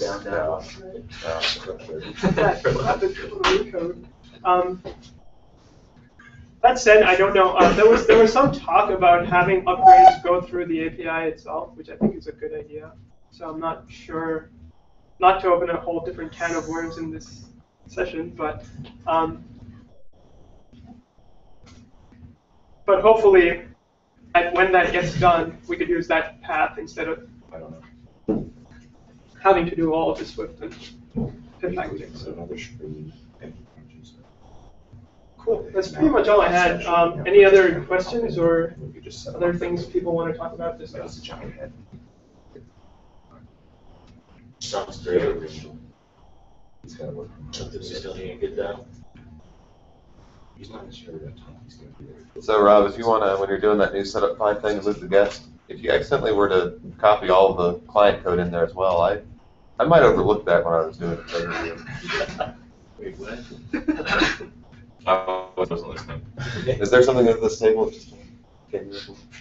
Huh? What? You want me to do this pull request? Is that just get assigned to this? No, I said if you wanted to add the, when you're doing the pull request for the setup thing, if you were to accidentally copy all of the client code in there as well, I might happen to not see it when I was doing the, pull request review and just, let's do it. I might even accidentally click approve. Yeah. A terrible accident in my other core members, but, once it's in there, of course, then harder to remove I it. guess I could. Then another pull request deleting it. I didn't. Plus two approved by me. No, I think that should be part of, if we're gonna move the guest code, it should be moved into its own complex package. And, it can still import from Trove originally, and then we can work through those dependencies in further pull requests. So first make it so that it can be a separate module that just, we're installing 2 modules, and then work on like, let's really divorce it and make sure that it doesn't have any dependencies. Thanks for all you guys who took notes. I'll probably, if there's any sort of tasks that come out of it, which there are, I'll probably create bugs and blueprints and send links out on the channel. So, cool. Thank you guys. Thank you. Thank you. Right, break time.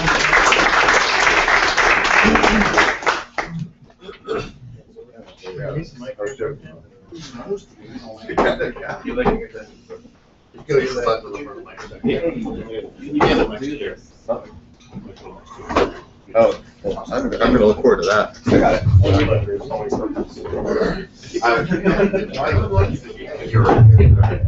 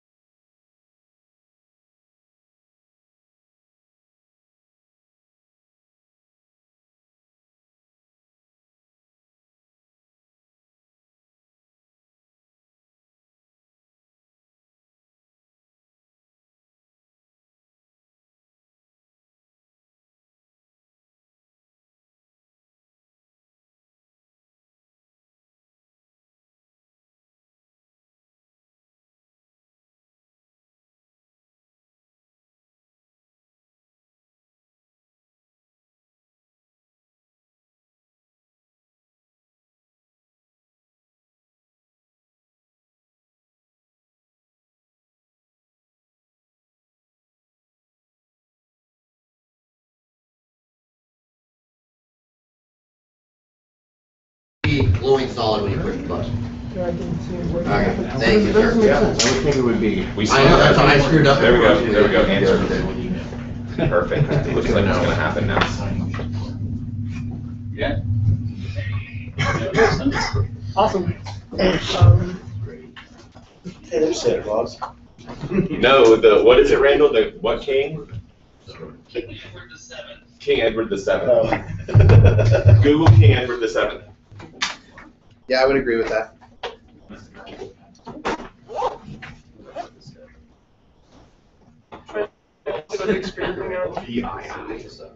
And I think, should we put them over there, or should we put them closer to the microphone so it Look at this one one. live stream? Wow, that's creepy. Oh, you Really creepy. I know, that's his Google Plus profile. Awesome. See, now that's a guy I can trust. Got no hair, he's got a beard. Phoenix person.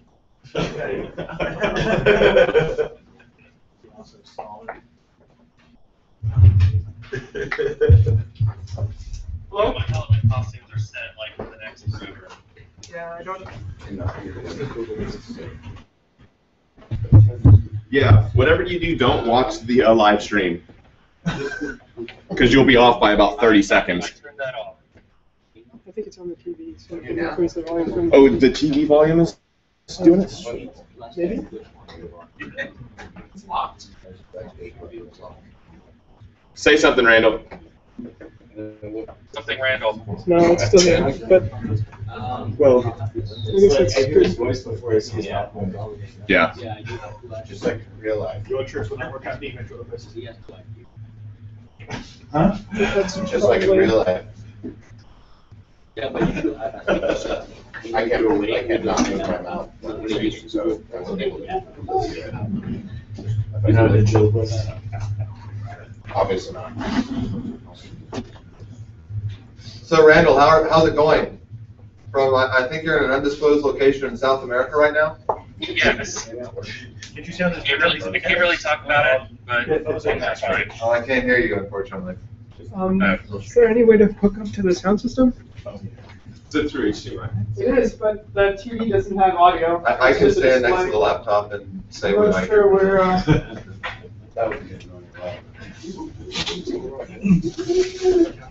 Grab pen and paper and draw your responses out. Yeah, just get some cue cards in there, Randall. Just write the word help. Can you hear us okay? Good answer. Okay, I guess this is gonna be sort of like charades, you know? So, how's the work? Okay, seriously. Alright, let's stand by the computer and just translate for me. English translators.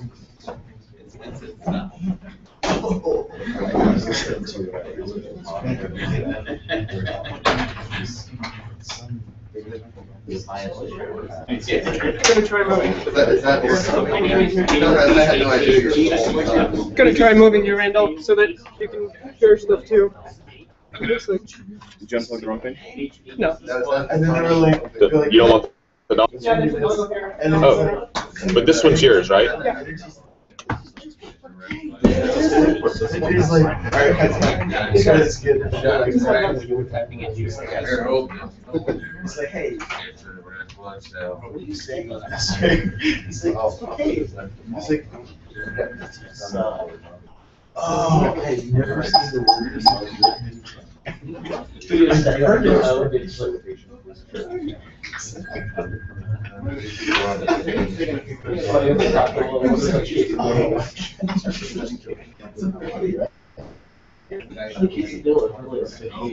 Say something.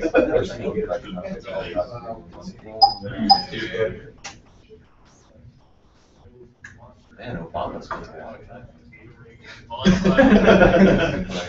There's like a headphone jack on that one right next to your hand there. On this one?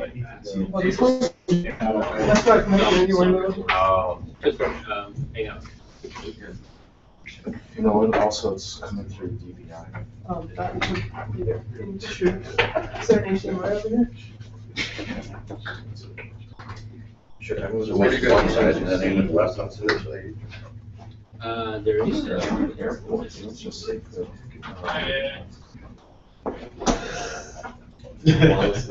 No, keep your hang up. Just put the microphone on top of the I wonder laptop. if we should just ask the lady. Oh, boy. Is this thing on? Yeah, can you hear us? Yeah, I can hear you guys fine. Okay. We're having the fun. You're dialing in, and I'm also live streaming the whole thing out for anybody who can't attend. So I'm trying to figure out where to put the microphone for all this stuff.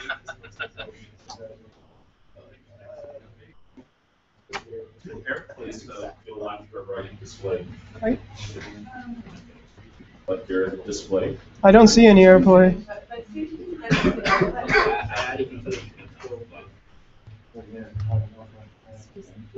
Turn on during. It should be. Excuse me, please. Pardon me, I'm gonna change the input on the TV. Okay. For airplanes. We saw that, Randall. One, if you're on AirPlay, it actually only goes onto one TV, but Okay. if you want sound. It's okay. And you're on the network, right? You're on I'm on So let me see. Capital Factory. And then that little box should come up. Not that one. It Oh, looks yeah. different. Is anybody else seeing?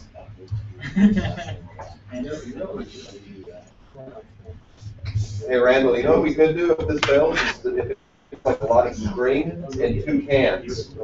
Yeah, that'll work too. Where is this guy? No, like, Where's AirPlay under? it just comes up. I bet you have to Yeah. restart your computer. And I don't know if you want to do that. What version? How old is this? 2011. This might be pre. Pre-AirPlay? The next room. Well, Can anyone see the air display on their for like? they need to be connected to the internal Wi-Fi. You're on the Wi-Fi. Pick it up. Capital. Yeah, it's Classroom Right. Oh, I'm on Capital Factory, not Classroom, right? No, that's the network. Oh. And then the AirPlay Oh, I little see. box should come up, but it doesn't. How come it's not showing the? I changed the input. Shouldn't it show like the wake up, like the menu screen for For the Apple TV. the Apple TV? On You know, Does like that have the a remote? movies or But you something? can, like, maybe it's on standby or something. No.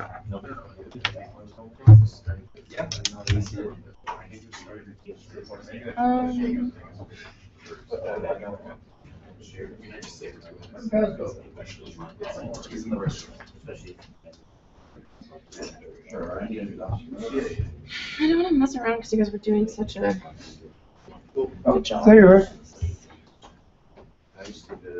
Okay, so it's up on AirPlay. Yeah, but it needs to be on one, and I can't change it. Okay. And then, like, it's not going. So the switch should move this back and forth into the airplane.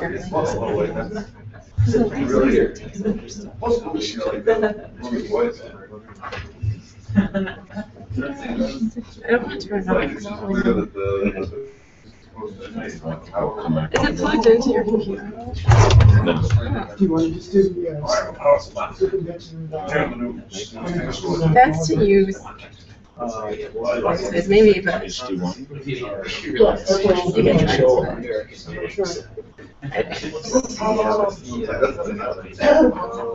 the hangout thing? I'll invite If you guys are determined to use AirPlay, I can. No, I think he's got it there, so. Sorry, I don't mind asking about how to change this. Well, it's definitely showing up over on that one. Okay.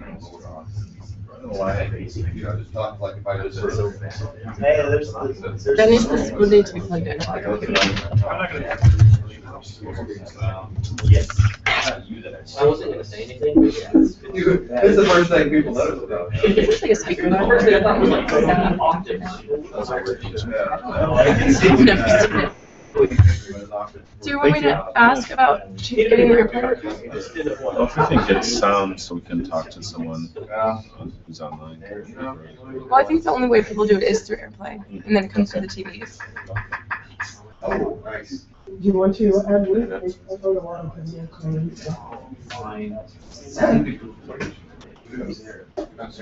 Maybe that'll work, is that, if it's on here? That sounds perfect. And What are we doing? What's going on? He's got AirPlay working with sound. Oh, sweet. Also, you should share the.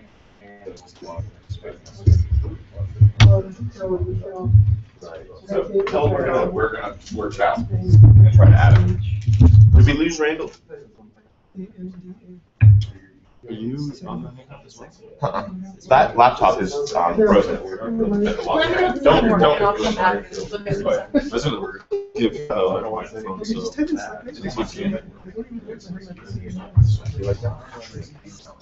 That's cool. It's not. Yeah,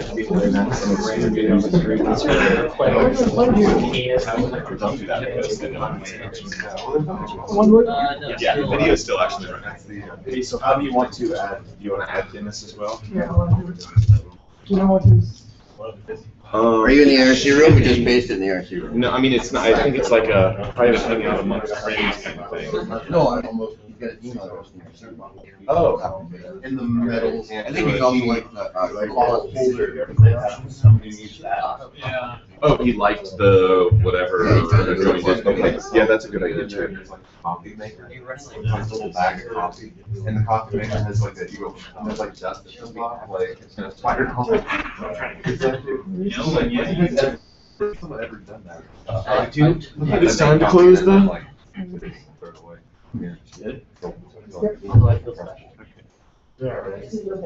Oh, so we know the about Hong Kong. So it's quite a bit different, right? Yeah. So that's not the your thing. But they have American style plug. They got the round cross to the third shape. Bipple, do you want to start with what it is, and we can figure this out, because we won't necessarily need Randall until we get to questions and problems and stuff like that.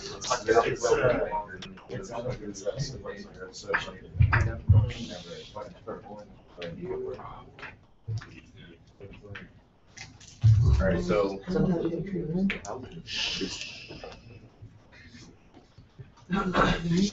Yeah, let's get this party started. All right. So I've looked a little bit into some of the heat integration work that's gone into Trove. As far as what I think we have, and maybe some of these things, but I think there's definitely some gaps in terms of what we're doing with heat versus what we're still doing with Nova.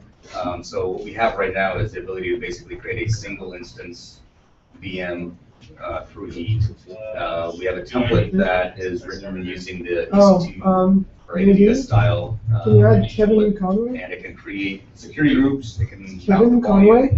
I don't have it. Yep. And that's about it. Yeah. And delete, you can create and delete an instance, no resize. Well, I think the delete code path actually still goes directly to Nova. That may have. I think that's changed. Okay. So effectively, we don't have a ton of heat integration. Right. We've got, I think Jai and a few other people have worked on the integration tests, or adding some tests to test heat a little bit. So that's probably going to be merged in icehouse. And that's really it. So the state of heat is we don't really use it. It's definitely not default, and it and we, despite the fact that we need to be moving forward on it, we're really not. Right. And so go ahead. I was just wondering, so in terms of integration with heat, like, I mean, this is probably where Randall can help a little bit, but can you add do we envision pre-operation going directly to heat, or do we want to say that there are certain things that heat just cannot do, and those things will still there Nova? So yeah, well, the resize is a problem in general, I think, because it can't. If we're using the heat path, then you can't let Nova and heat get out of sync, right? If you go resize the instance, heat's going to think it's one size, and Nova's going to think it's another size. So, and I think that the heat guys, I don't know if Randall, what's going on there, but I believe the heat guys were talking about some sort of callback to let us know and confirm the resize, and do things and then confirm the resize, as opposed to just doing the resize automatic confirmation, which is what it does now. So before we, start building out clustering and all that stuff using heat, do we have an idea of, should we spend some more effort on actually making sure that all the current API calls go to heat and that path works, before we say, okay, let's start a cluster? I mean, that's kind of another chicken and egg, right? Because everyone wants clustering, and we don't want to have two ways of installing those clusters. So, I mean, maybe I have a feeling that this single instance stuff will be fixed just by doing the clustering via heat, right? It'll still exercise the same code paths from the API's perspective, I think. So, I feel like. So, as part of clustering, is heat going to be the default path? I think. Well, what I've said, and I will continue to maintain, heat's the only path. Okay. We shouldn't have two ways to spin up a cluster. Like we have two ways to spin up an instance, or then one of them will become neglected, dilapidated, wrong and broken. So heat's only for clusterization, how about? And single instance. Just single instance, yeah. Yeah, absolutely. No, heat is going to be the way we install instances, period. It's just the way today. Do you want there to be like a intermediate path until we're fully committed to heat? Well, the intermediate path exists today, right? It's the old style of installation. Yeah, but you couldn't say switch now, from not using heat to using heat, and be able to say delete the instance that wasn't created. Oh, so whoa.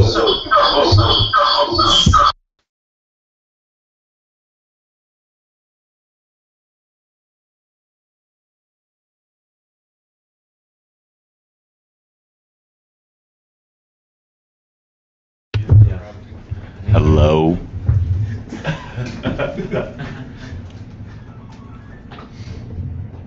Red means it's muted, right? Yes, I think it's okay now. But you might want to unmute.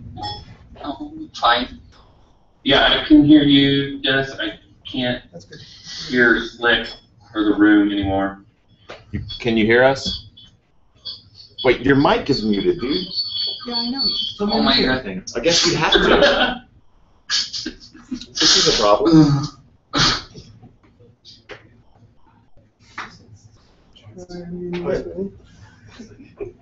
Slick shouldn't be muted. I can try unmuting. Right now, both are muted. Yeah. Hello? Hello? Oh, no, I can hear you. They need a. You guys. You need to get headphones on. Yeah, you guys get some headphones on or something. Can you hear me, Mike? I'm here. Yeah, Dennis, we can hear. Can you hear me? Yes. Yeah, a second.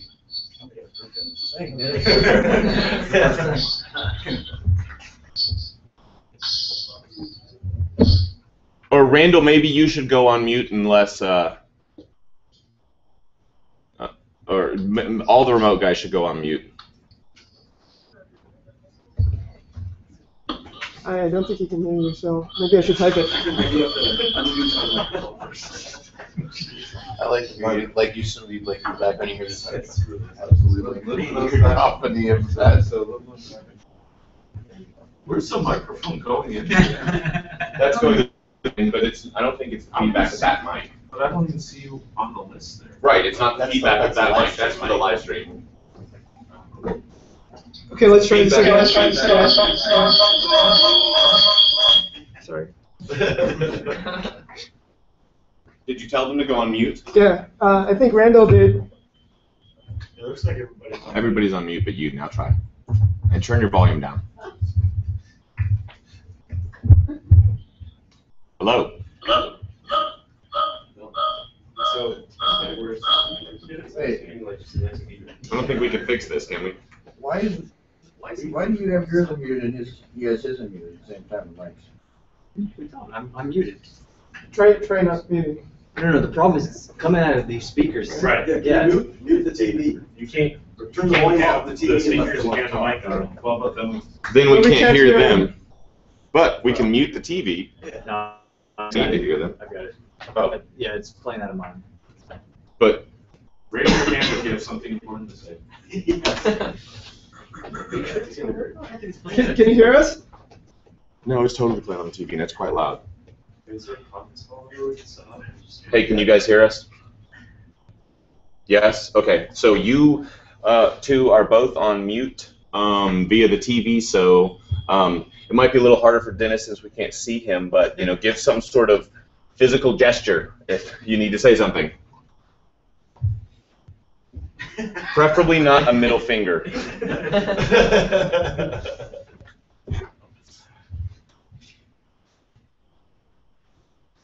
Yeah, we good? Awesome. So we've already done the 5-minute spiel of what it is. Now it's time to talk about where we're going with it and what the next steps would be. I guess I don't need a whiteboard, and I could probably sit down because I don't necessarily feel ready. One of the things that not in the integration today is the ability to update a stack. So we can create a stack, and let's say that will set up some security groups or some rules attached to that instance. If somebody wants to actually add a new rule, that needs to go through heat via stack update, and that's something that is also not accounted for. Right. Okay. So let's identify the code pieces that are missing first. That's a good one. Resize doesn't exist, and significant work would have to go into heat for that as well. What else doesn't exist? Integration tests don't exist. Right.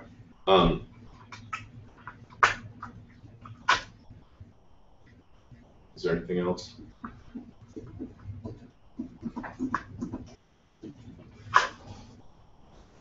No, no.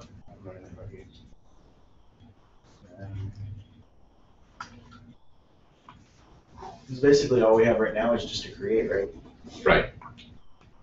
So I think we do need to pony up and actually start doing the work on this, because I don't think that we've kind of been pushing it as long as we can. And frankly, I think that the guys that are doing the clustering are going to they're going to have to use it, so can't really get around it.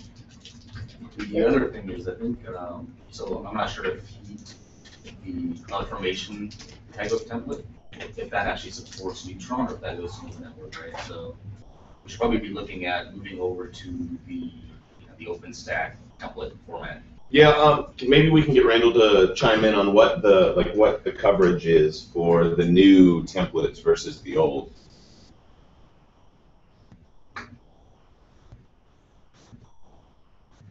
Hold on, Randall, we can't hear you yet. I'm sorry. I'm sorry. Mute. Now we need to mute. Yeah. All right. Write a heat script. Automate. Go ahead, Randall. Oh, yeah. We lied. Someone, yeah, Nudger. Okay, cool. The coverage is okay. It's definitely encouraged to use the hot format. We should be pretty much drawing that line for the V10 version of that in Atlanta. So definitely encourage you to use that syntax. No. Is he muted? What about? Can you hear me?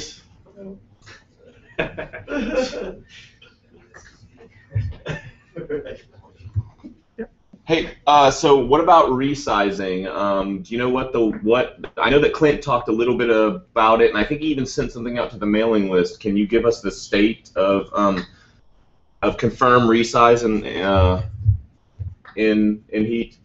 Give me a second. Yeah, we did have that discussion in Hong Kong as well about adding in some hooks so that you can interrupt or at least do your own sort of confirming for different operations. I don't know that a whole lot of work has been done on that, to be honest. So there's nothing in there now.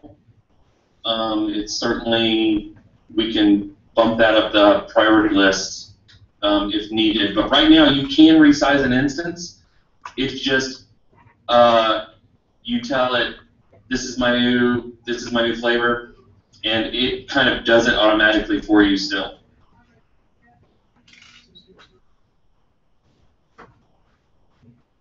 We're unmuted. He's muted. Okay, so where do we have any stakeholders here that are going to be doing? I mean, that are interested in doing work in this, other than the clustering stuff, right? Which is fairly obvious. I don't.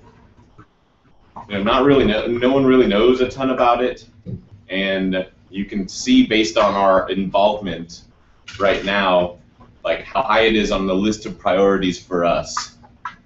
So I'm at this point, I'm not even sure where to take this particular conversation. I have a question about Make sure you resize. speak up too, because that mic's got to pick you up. Okay, I didn't know if you could hear it yet or not. So I have a question about resize, which is that when we resize in heat, so right now we can create with heat. We could probably resize using the current method, right? Because we have the confirm step where we get to check that everything's still running. I know we don't want to do that forever, but what else changes in heat other than the fact that it auto confirms? Well, I can totally tangent us and ask the question of, do we want to use Nova for resizes? Or will Nova even have resizes in 2 years? Coco, weren't you talking about some cloud providers removing resizes? Amazon doesn't love resizes. Right. So maybe what we should be doing is using data store technologies to resize, aka spin up a new instance and replicate the data over to it, confirm it via our own code, and kill the old instance. Sounds like glacial resizes, which was my idea. Although I don't name things very well, so sometimes people don't like my ideas. It'd be interesting to see operational data on how often people resize once they get into the correct size. Because a lot of times people pick a small instance and it's too small for them, and then resize to a larger instance, which is the correct size it's supposed to be in, and probably never resize again. It's like Goldilocks never had a sequel. Yes. She found it just right.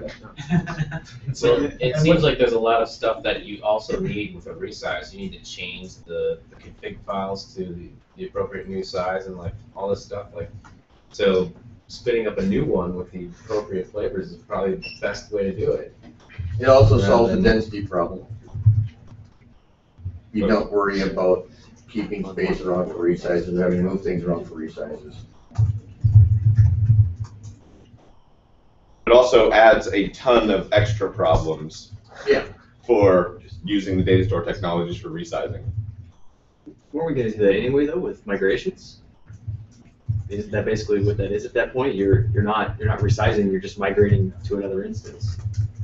Effectively, but I don't know. I mean, I don't think that's necessarily on the short to medium term time frame at all, or even long term. This is really like a tangent. I kind of agree, though, that resizing should be migrations. Trove should sort of handle them by setting up a new resource. And then talking to Nova to do the resize should be sort of a strategy for making it faster. Although at this point we're talking about vastly changing how resizes work. And HP, how do you guys do your resizes today? Because we have where all of our data is sandbagged, so it's kind of easy, even if we have to move from host A to host B to do a resize. Right? We don't have to sync an entire data store's worth of data across. And I'm just curious, because not everyone's using a SAN, right? That's an optional, and of course, if there's secret sauce or whatever, you don't have to say anything. But we use the optional SAN thing, and it makes our life a lot easier. And I'm just curious to know maybe just any other stakeholders in general, like if they're using ephemeral or if they're using some sort of local disk, like how the resize even happens. We just call Nova. Yeah. We have the ephemeral disk and it copies over the ephemeral contents to use. Nova handles everything. So Okay, so it will you're copy doing over. the SCP?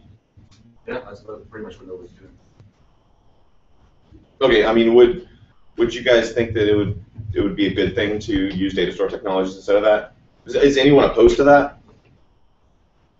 So you're talking about as the rule, always make a new instance and copying everything over.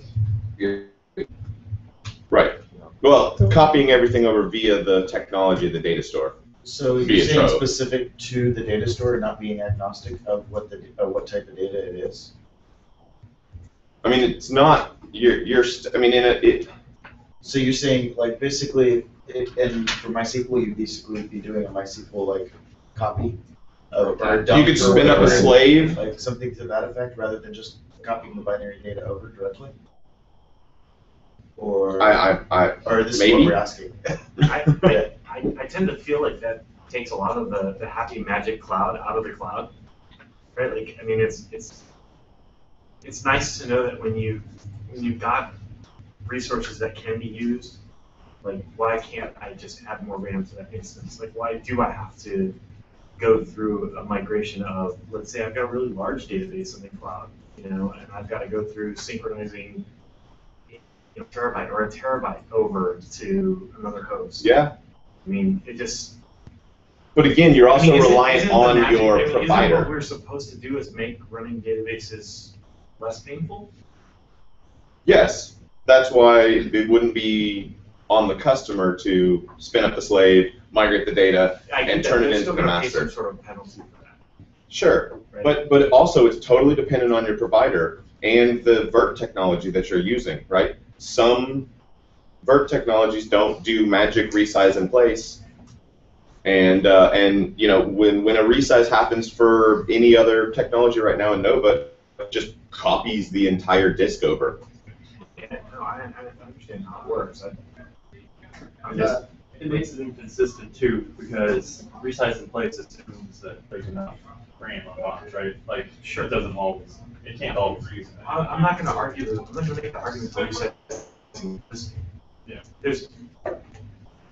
So, but I don't So, like, understand. if you're spinning up a new one and you're migrating the data over, then you have to by some means maintain some sort of data consistency, and you then take on the responsibility of maintaining that channel and making sure that the data stays up to date. So you're actually considering it still an online migration instead of going, you're down for 5 minutes, you want to change. Yeah, but if I'm in the cloud, I don't want to be down for 10 minutes, and it's not necessarily going to be 10 minutes. If you have a large database size, you could potentially be down for hours while you're copying data over if you're doing it offline. Depends on the So the provider. only real way to do it is the only way to give a customer the benefit of running their database in Trove rather than just running it in a cloud server somewhere is that we make that painless. That we maybe it's a pie in the sky view to say that it's not going to come offline at all and I'm not going to pay any penalty, but to keep that to a very, very minimum. And you have the ability to do that. But Some have the ability to do that for certain scenarios. no, all have the ability to minimize the pain. I'm not talking about OpenVZ. You can completely take OpenVZ out of the. What about Like, KVM? I'm not talking about online resizes. I'm just talking about, so like if the use case is we're never going to resize a VM, and we're always going to migrate that data, right? You can do that one of two ways. You can shut everything down and copy everything over, right? That's the most painful way because depending on data size, that downtime could be a production outage for that person for multiple hours. Sure. Hoping that it all goes right the first time and doesn't need to be resynced. The second way is to, like you were mentioning, set up some sort of replication channel, or maintain some sort of data consistency between the two, and then somehow switch that service over to the new one, right? If you're going to do that, I think that latter solution, while it's the harder way, is the thing that distinguishes Trove between just running it yourself in a cloud server. I'm in agreement with that. Right. I don't know that. So, but that's a lot of responsibility, and are we even prepared to even think about it? Does Trove even support the ability to think about that right now? Well, I mean, if we Are we support, getting ahead of ourselves? if we support I guess I should. replication, then we have to say. But we don't. We don't do. We don't even have an agreement on what the replication should maybe look like, let alone actually have an idea of what the code's going to look like. So I'm wondering though, are we getting ahead of ourselves? Should we? So I think it's a really good idea to make it possible for Trove in its own terms, right? I like that. I think from an operator standpoint, if you're trying to set this up, it makes it less painful if Trove sort of does it this easier way. But I agree with what you're saying in that if we totally take out the ability to make things more efficient by doing resizes the way we are today, I think that's a mistake too. So maybe what we need to do is be thinking of a way to allow Trove to do it, still allow for resizes, and I think if we let Trove sort of do it, that opens the door for replication later on. But I totally agree, we shouldn't rip out the ability to resize, because I do think that from an end user perspective, it's a lot nicer, and you can do things. Right, but I'm not saying we remove resize, I'm saying we implement it differently. Yes, but it sounds like this way is all through Trove, and it forces it to take a certain amount of time, right? Yeah, but I mean, the way I look at it, it takes that time for 90 the hypervisors / technologies in Nova anyway. And the special case for us is OpenBZ plus a SAN, right? Well, OpenBZ for special case, right? There is LXC, and LXC exists in. It'd be a real drag if we took this out and then when the Docker project gets popular, we want to put it back in. I mean, sure. I'm just kidding. I think since we have the ability to do it, I don't think we should take it out saying, well, not every hypervisor can do this.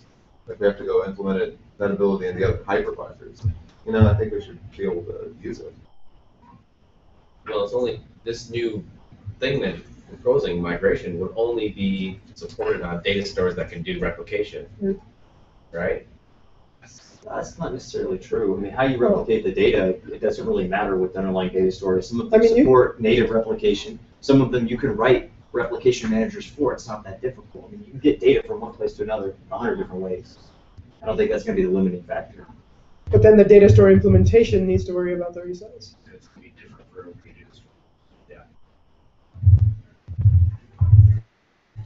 At that point, it would probably serve us better to replicate the data from one place to another in one specific way. Yeah, there's already going to be data source specific stuff. We already have to work with the MyCNF and MySQL. You're probably introducing like a dependency on having a DNS or a floating IP or something, right? Not every provider may have that. Like today, you don't have that dependency. The IP moves over. well, so maybe a resize is a spin up a slave and give the user the ability to confirm the resize like you do in Nova. And so then the onus is upon them to change something if that needs to be the case. Change the IP, and then they can confirm resize. Because it'll be running, right? They can change the IP, and it's just a matter of decomming the old one. So, having had to maintain slaves of MySQL, I can tell you that the process of truly being 100% certain that what exists on the master on the slave can be a painful process. Like you can guarantee with a certain level of assurance that the data is the same on a row by row level, right? Without having to do row by row comparison and inspection. But and that does seem like something. I mean, Trove should do. It just seems crazy making that you get this like cloud database service, and it's like, okay, now resize it, and then we're telling the user, okay, now you better check because we could have screwed everything up, and it's like all their data. And so yeah. I don't know, like I think I don't know.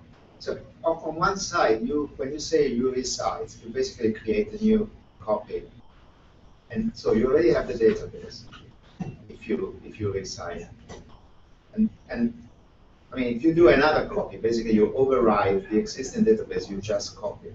Well, so a resize right now stops the instance, secure copies all of the data over to the new, lets you confirm it, and it deletes the old instance. So the new way would be spin up a vanilla instance, enable some sort of replication to it, and then kill the other instance when you're sure that the new instance.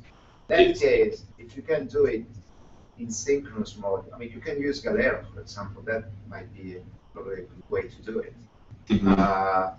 But I mean, there are some implications, like the fact that you must have at least 3 nodes, because one is running and the other one must be the donor, and you have the joiner on the other side, which is the new one, the resize. Right. And the other point is that you must have a balancer on top or something that hides the whole operation. So you can have like a spin. You go to the current database for a while, and then once everything is ready on the resize new instance, you switch over. Right. That's the only way to do it, in my opinion, to do it in a kind of transparent way as Trove should do. I wouldn't go for MySQL replication. That's a different story. It almost seems like that's similar to what we already do with a backup, because you can create a new instance from a backup at that point. What if you just did a backup and then create a new one immediately after that? Well, I mean, that's what that lights are going to faster after. Yeah. Shut down. Yeah. Okay, so Maybe that's we're just another idea. just for the record, we're totally tangenting, and I don't want to waste Randall's time. So Randall's enjoying this research. Are you enjoying it? I think I saw him playing Sudoku or something. So I guess one question is also a question. Let's say we're going to do replication as the next thing using heat. Plan on handling these things, right? How do we plan on doing these things? Yeah. If it's Well, I mean, that's the thing, that's why we talked at the last summit about there have to be some way for heat to talk back to us and say, hey, go ahead and confirm. And so I wonder if it's something that the heat team has time to do, or if it's something we'll have to end up pushing forward. My assumption is it would be us. Was it for us to basically make sure that something like that is in place before we can do replication? Randall wants to I mean, I'm putting it for you. I think Randall's waiting. Tactic sugar on top, right? If you use other cloud providers, you seed it from a backup, just your cost, right? You enable replication, then you have an operation safe remote. Really, the resize is syntactic sugar over those three operations. At least some of these things around. Oh, sorry. Go back. Start over. Okay. At least some of these things around letting other services or even the user insert themselves into our workflow and into our resource lifecycle. I think those things have general utility, and as we talked about in Hong Kong, I think those things are certainly stuff people in our neck of the woods would like to take on in our resources and stuff during icehouse. But if this is something we need to kind of push up the chain in Juno, I think they're certainly be open to that. You know, the thing to know though is that heat is not a workflow service, so a lot of these more sophisticated interactions, as you guys have been discussing, are things Trove's going to have to do, or if Mistral ever gets in a usable state may help, but those sorts of things are kind of beyond our scope. That's all I want to say. I mean, that's what I'm saying, right? Because ultimately, you still deliver those three operations. Austin, could you start saying that again? Because I was trying to do this. What I'm saying is, if you really think about it, a resize in at least the scenario we're describing is syntactic sugar over a couple of operations, right? One is seed a backup, usually just for cost across the network, right? You don't want to start off with nothing and then replicate a gigantic database across if you do billing, right? So if you seed it from a backup, then you set up replication, then you finish up the job, and if there's a promote equivalent operation, right? You have those three steps, and if you document those three steps, that's what a resize is. So even if this isn't in heat, I don't see the hard dependency here. Right, so I totally agree with that, and I was trying to get that across. Like, it will still be a resize to a customer. It's just about how we do it on the back end. And it seems like we should probably start with working with heat to do confirm resizes, mainly because other projects are going to need it as well, right? We're data store replication. Almost all data stores have some sort of replication, right? So we use some magic stuff around that, but other projects are going to need to be able to confirm resizes as well. And so maybe we start there, and then we in the future start thinking about crazy, awesome ways to use data stores for resizes. Is the idea that like he's managing like a cluster of several different servers, you want to have confirm resize for all of the resizes on those servers? And that's what that gives us. Because I mean, certainly for one server, it seems, what do we really, I don't think we get anything, but I guess we're doing clustering, then we get multiple servers. It goes into confirm resize to all of them, the whole system. Right. Okay, so. Yes. Okay. Hey, Randall. Well, Randall, I'm curious. How come there is no ability to just confirm a resize in heat? There is. It auto confirms it for you. Yes. Is there no way to tell heat, hey, dude, wait, let me confirm it? Like, resize these several resources. Well, like you said, it's not a workflow engine. Couldn't it just put the? Yeah. Give us a second. Our operators are working on it, Randall. You'll be online soon. Well, first of all, the reason is really the necessity for it really hadn't come up, and kind of tries to get the heat standpoint is your template is your expression of what you want the infrastructure to look like, and it's all very declarative. And you just say, Heat, go make my infrastructure look like this, and Heat says, sure, I'll go do that and let you know when I'm done, right? It was never envisioned as a do some of this and then give me a minute and then keep going. So yeah, it just in the end it just really never came up. And I will say this, Heat does have 2 resize strategies for Nova instances in that you can tell it either try the resize or try to resize in place or just blow away the instance and or spin up a new one and blow away the old one. So, but yeah, essentially it's just never really come up as a use case so far. I mean, could it be a use case then? Oh, Yeah, I mean, I think it's a valid use case. It seems like I mean. So here's the deal: is that guys are completely open to it, right? No one is saying that we can't change the way Heat does resize confirmation if we want to. It's the only reason I brought that up is because that's just something that I have thought about in my, in the deep places of my brain. What's that end up looking like? Does it end up looking like a confirm call, or would we need to write some sort of? Well, no. Heat would have a callback to us for when at least when Clint and Randall and all of us talked about it, Heat would have to call back to us when it knew it was done. Otherwise, we'd be polling in some fashion and have an extra step, and then well, I mean, either way, there has to be some orchestration between the two.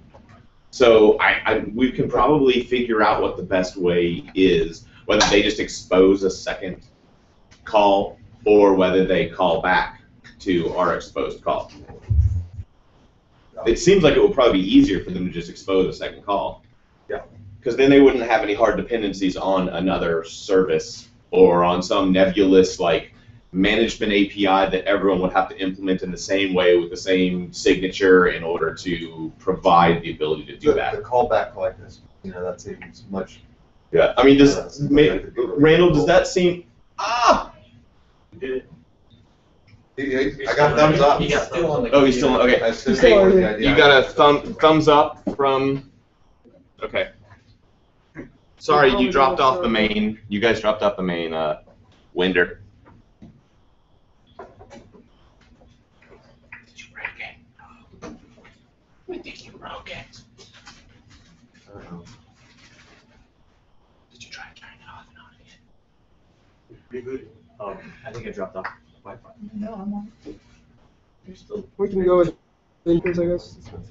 Yeah, basically that's what I was. What we discussed earlier is just that Heat would provide you the ability to register some lifecycle type callback, and Heat would just hit that, and when and basically pause or stop what it's doing, and either give you a callback to say yeah, go ahead, or some similar API endpoint on our part that says yeah, okay, I can always hit this endpoint and tell Heat this callback is fine, just keep going. Okay. Hey, can Randall hear us now? No, we're muted. Yes. All right. Can hear us. Okay, so here's the thing. I'd really love to somehow avoid this callback thing, because having worked on resize 2 or 3 times, right, with the fork and everything, it is just a pain to work on either of the resizes, right? And the callback thing seems like it's going to be really difficult to get working right. You're going to have Heat spinning up, you're going to be messing with code and Heat and Trove. Now, I'm not just saying that we should do it because it's hard, but it seems more error prone. And if we could, Randall, if we could do it the other way, where He's just sort of like, I guess I can confirm this for you, what do you think that's going to be, there's going to be real pushback against that in the Heat community where they won't want to do it that way? I don't think so. I mean, again, a lot of these we had these. This is similar to a discussion we had in Hong Kong where, these lifecycle callbacks, we see general utility there. Savannah wants something similar, and you can come up with a dozen different scenarios where being able to kind of checkpoint certain parts of the orchestration come in handy and don't get us into the realm of workflow. That's our big thing, is we don't want to be a workflow service. we want to be a declarative orchestration service. And I don't think that this jeopardizes that in any way. So from what I understand so far. That's right. Kind of a tangent, but what is Heat's dependency on the V2 versus the V3 of Keystone? The reason I ask is because I know that there's some trust work that had to be done in order for us to be able to use Heat without actually passing you the user's password every time. Yes, I believe that's on the to land in a complete state for icehouse. It does mean that Heat itself natively has a dependency on Keystone v3 API, so you'll have to use that if you want to take advantage of those features. We're also working on a shim for compatibility with the v2, but right now that means you won't get the trust functionality, just because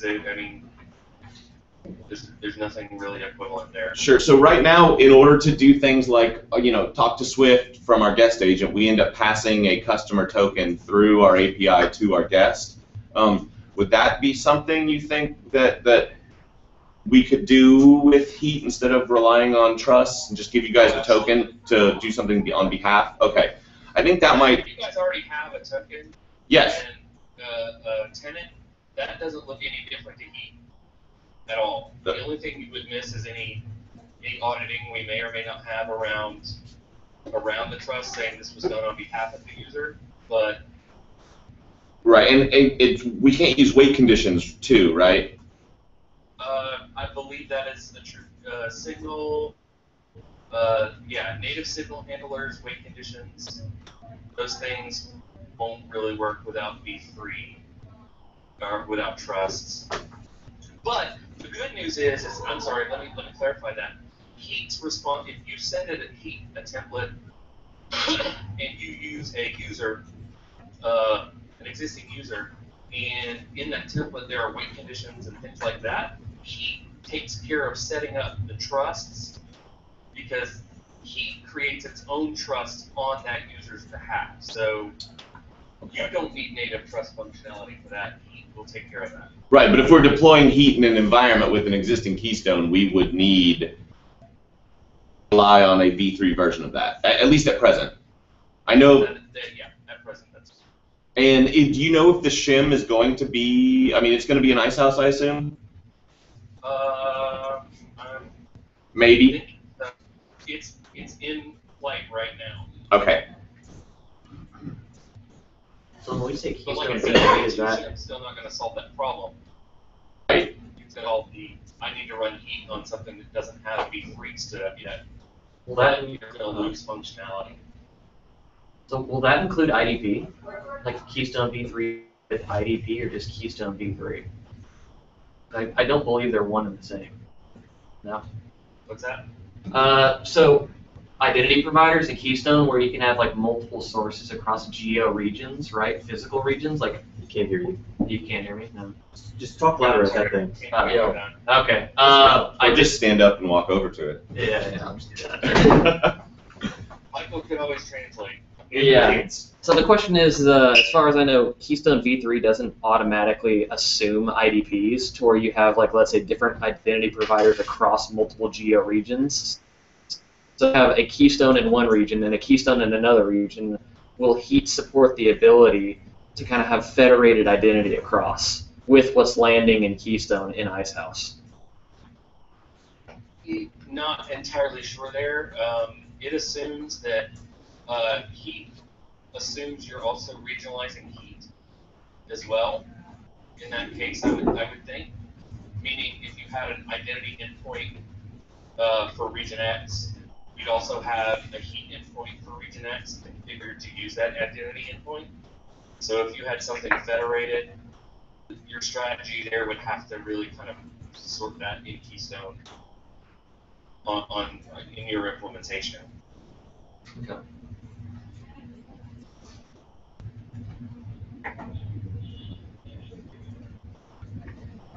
So the other, one of the other F3 sites that may potentially have an issue is That is also provisioned through heat. I know we've added a bunch of code sort of unmount and remount. Yeah. I don't know how we will actually handle that. I mean, that's all in the guest though, right? No, it's actually, it's all in the task manager. So instead of using the task manager to do that, we're going to do a stack update of a new volume size. Well, sure, but we would still do any steps we would do, then stack update, and then finish whatever other steps. But that goes back to, you know, if we could register a callback with them, then when they were done with resizing the volume, whatever it took, then it would call back to us to finish the process. So should we wait until callbacks are available and heat before proceeding on the resizes for instance size? Callbacks, I don't know if callbacks will be available until the companies or the projects that need them will be.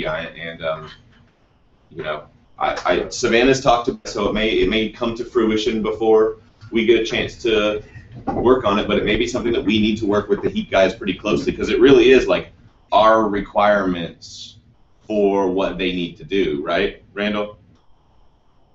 King Henry? Yeah. And also, Randall, is the callbacks? The good news is it also, you know, it coincides nicely with other similar requirements. So on our side, we're not too fussed about it. I mean, other than resize, don't we have some like post-config callback that's also required in some data store scenarios, right? If you have a cluster, at some point you're going to need after the fact to go, oh, hey, by the way, the seed IP list is X, or something that's only introspectable after the whole cluster's there. Can you do something, right? So you're going to need a callback there too, or some facility to be able to do. Yeah. It seems like the callback could be actually a decent general purpose thing for us. We're going to probably end up using it in multiple places, right? Yeah, we would hook it into, I mean, whether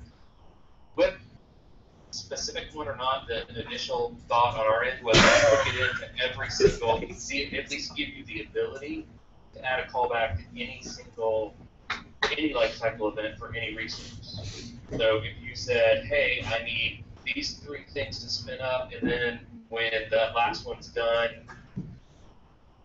you know, let me know. You should be able to do that. And that won't significantly change the heat or hot templates at present, right? I mean, that'll just be there's already like a do step 1, do step 2, do step 3 process with hot. Hot doesn't let you specify explicitly the order of things to do, in which order, or at least it tries to avoid that in some ways. Basically, dependencies are in the primary instance, their primary use cases, they're set up explicitly. Like, let's say I have a load balancer and 3 servers, and the load balancer resource definition references those 3 servers. By virtue of making that, hey, use the attributes from these servers in this load balancer, Heat says, oh, okay, that's a dependency there, so take care of the servers first, then do the load balancer. So it's sort of implicitly, it's implicit about the dependency resolution. There's also a feature you can always add a key to any resource called depends on. It says, I don't have any implicit dependencies, but I, for whatever reason, know as the architect that I can't spin this resource up until these other things are ready. So you can have some control of those dependencies, but most of the time it's explicit, or implicit rather.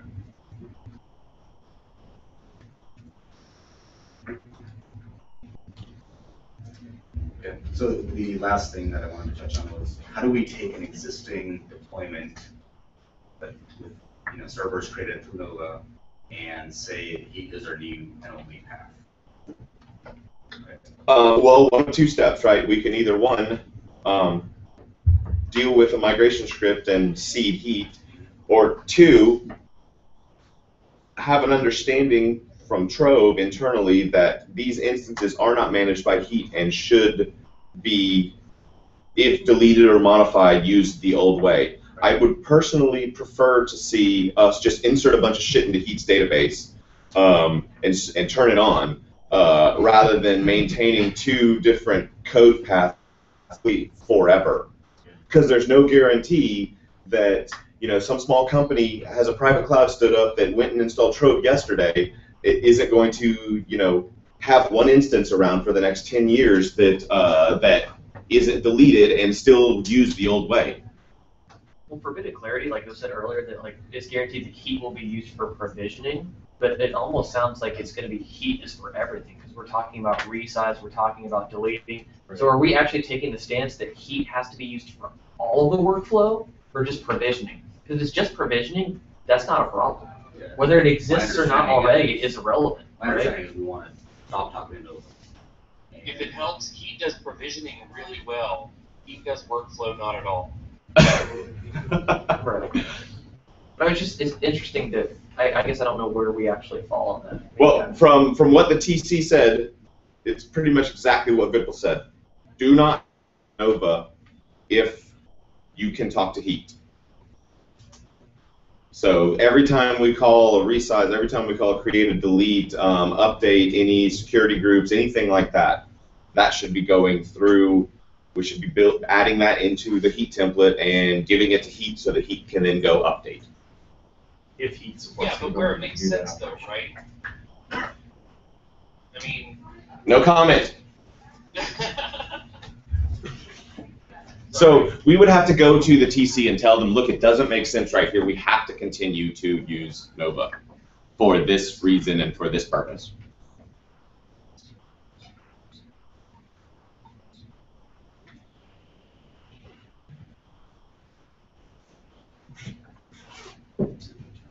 Yeah, I mean, does anyone?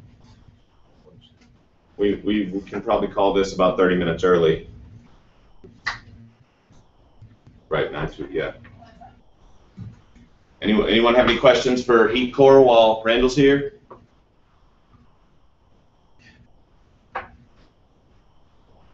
Awesome. Dennis, do you have anything that you want to add?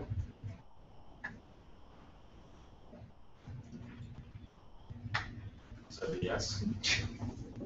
Oh, you got. Talking. What? He's muted. Dennis, you're on mute. No, I have no questions to Randall. Awesome. So call it. Good.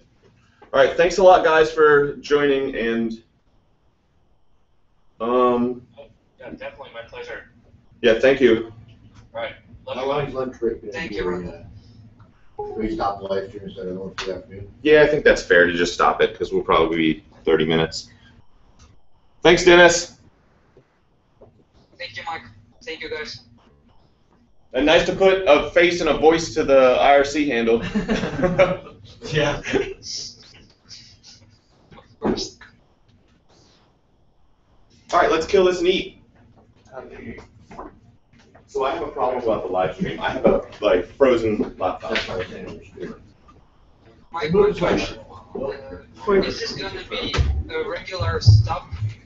It's gonna be regular stuff for each of the. What's that? Is it gonna be a regular call for each of the. As in like this Hangout for you? I mean, we can absolutely keep the Hangout open or create a new one.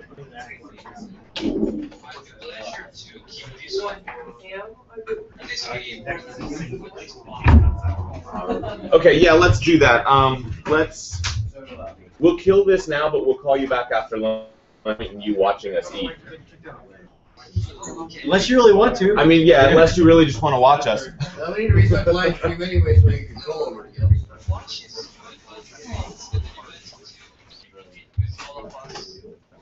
Absolutely. Yeah. Okay, so then let's do this. We'll call you back when we start the replication talk, because that'll be good for you to be physically, visible.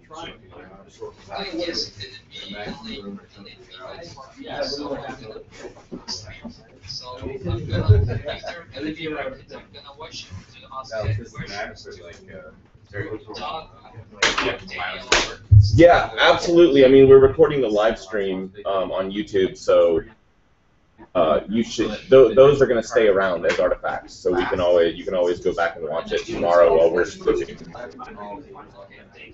Awesome. Yeah, same here. Take care, Dennis. Cool. Thanks, Dennis. 3 minutes. Hey. Nice to see you live. Yes. Cool. Talk to you later. Yeah. That means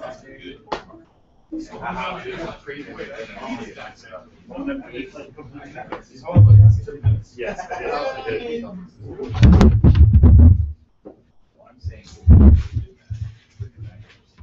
Yeah, 30.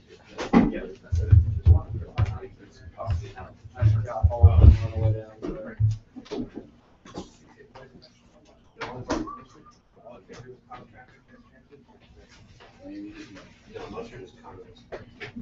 You go the other way along. And there's no separation other than.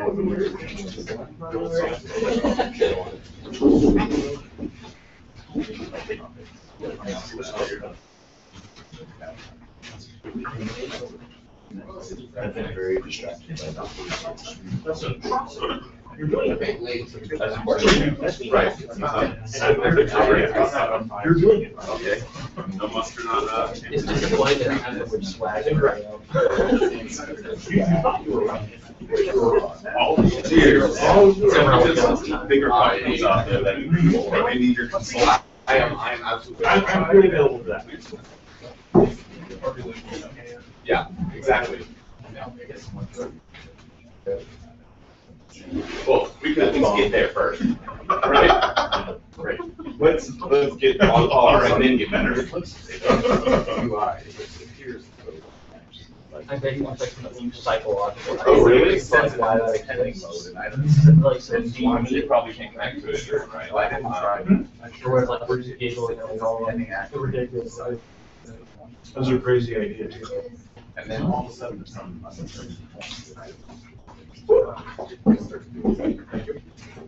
Although I don't think anyone should start to work. That's okay. I didn't actually want to go there. I didn't.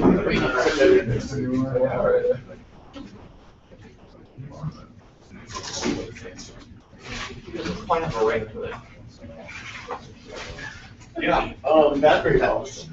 Talk about that in the replication too. I mean, I imagine so. You made it come up again. What's there? I mean, the creation pattern there. I don't think there's actually, there's none of them are actually carried out. No, but they're in those. Was it Chinese puzzle ball? Where every other piece of it we're gonna use ski. Also, this was, and of course, this is wrong. This other thing, we use that. Like, I like how difficult it is to put out on 3 years. And there's like a million projects, and it's like, well, that's the thing that talks to why you see, so, you can't really. Yes.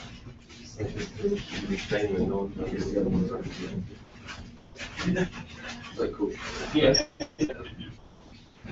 That's our duty to really develop this, make sure this does not become the next like big duty. That's so lame. Go to the capital factory in 5 years. Open stack. They use super stack.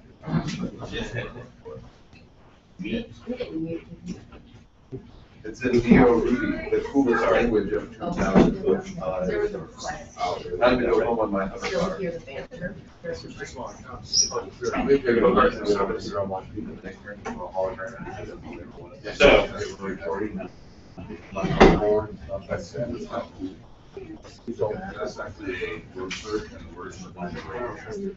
the red and the blue. It's been very distracting. Yeah, I found about, maybe about 7 minutes on the red one.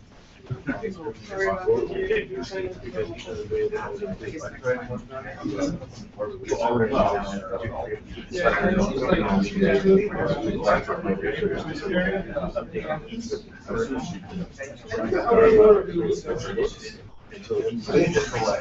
I don't know what if it doesn't work.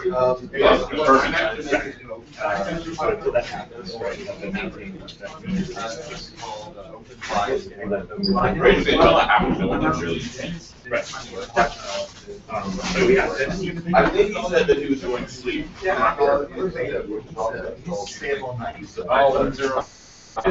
Here's my take.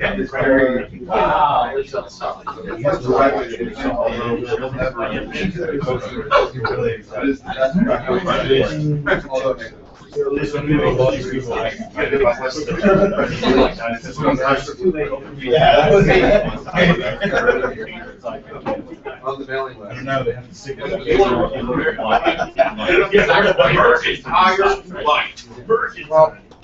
That's actually really good. You're selling folks. The way what you was Right. So, and that's how it works. So, or that's how we're making. And they just continually worded it.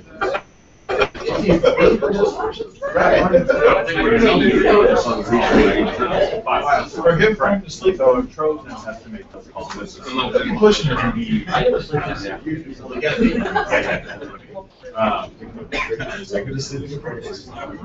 Trove.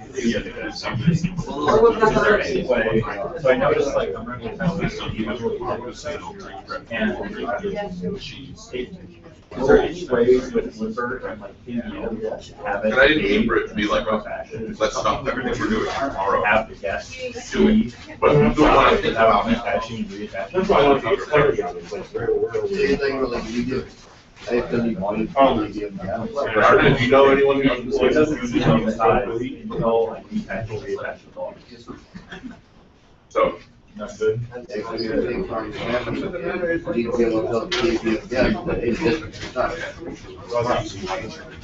Do it.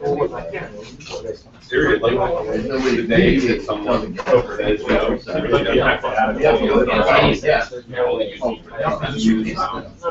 except if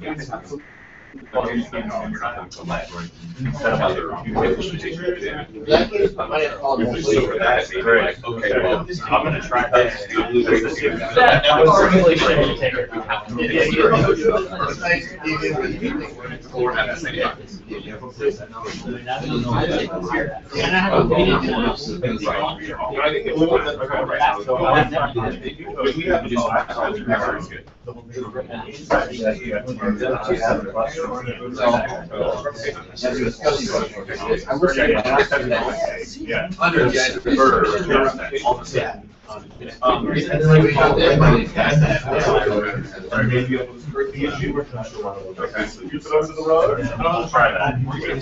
Actually, if you look at the same thing, and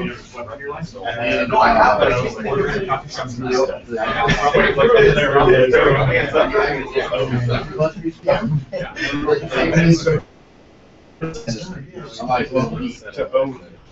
And I go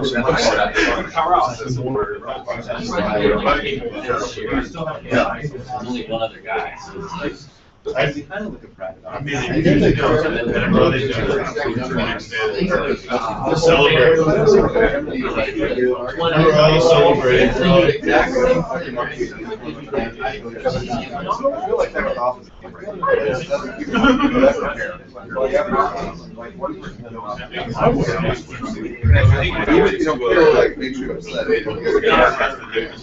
yeah, especially if it's something whether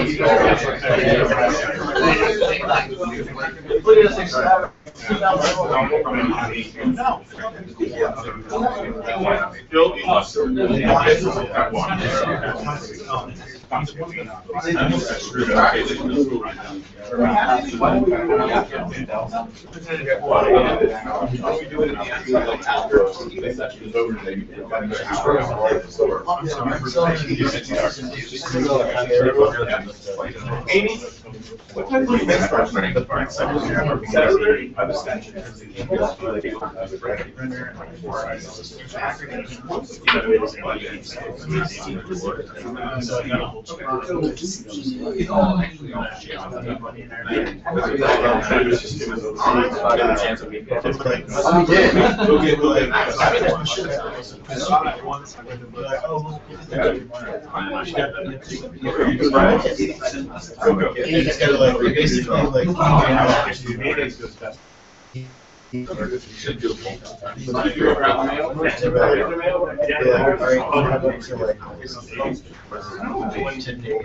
You ever eat this up in the north?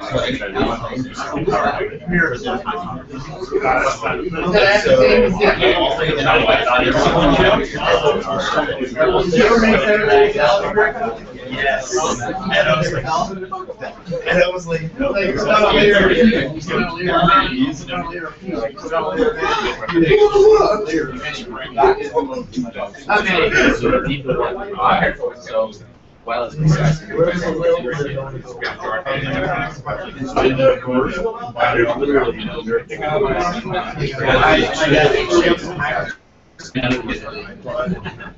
I'll be honest, I understand like the other thing is.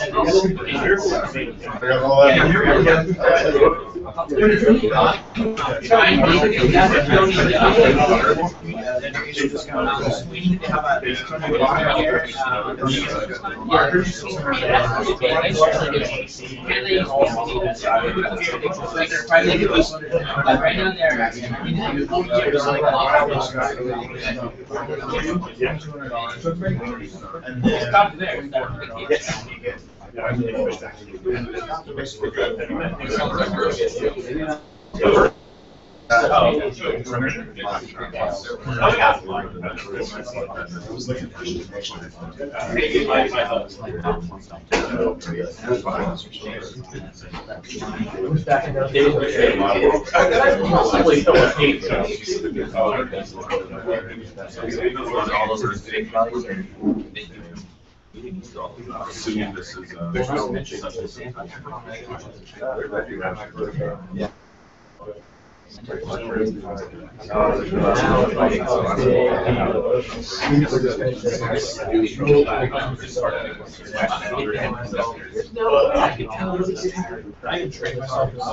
Oh, wait, a lot more out there than I realized. Did I really need to down this?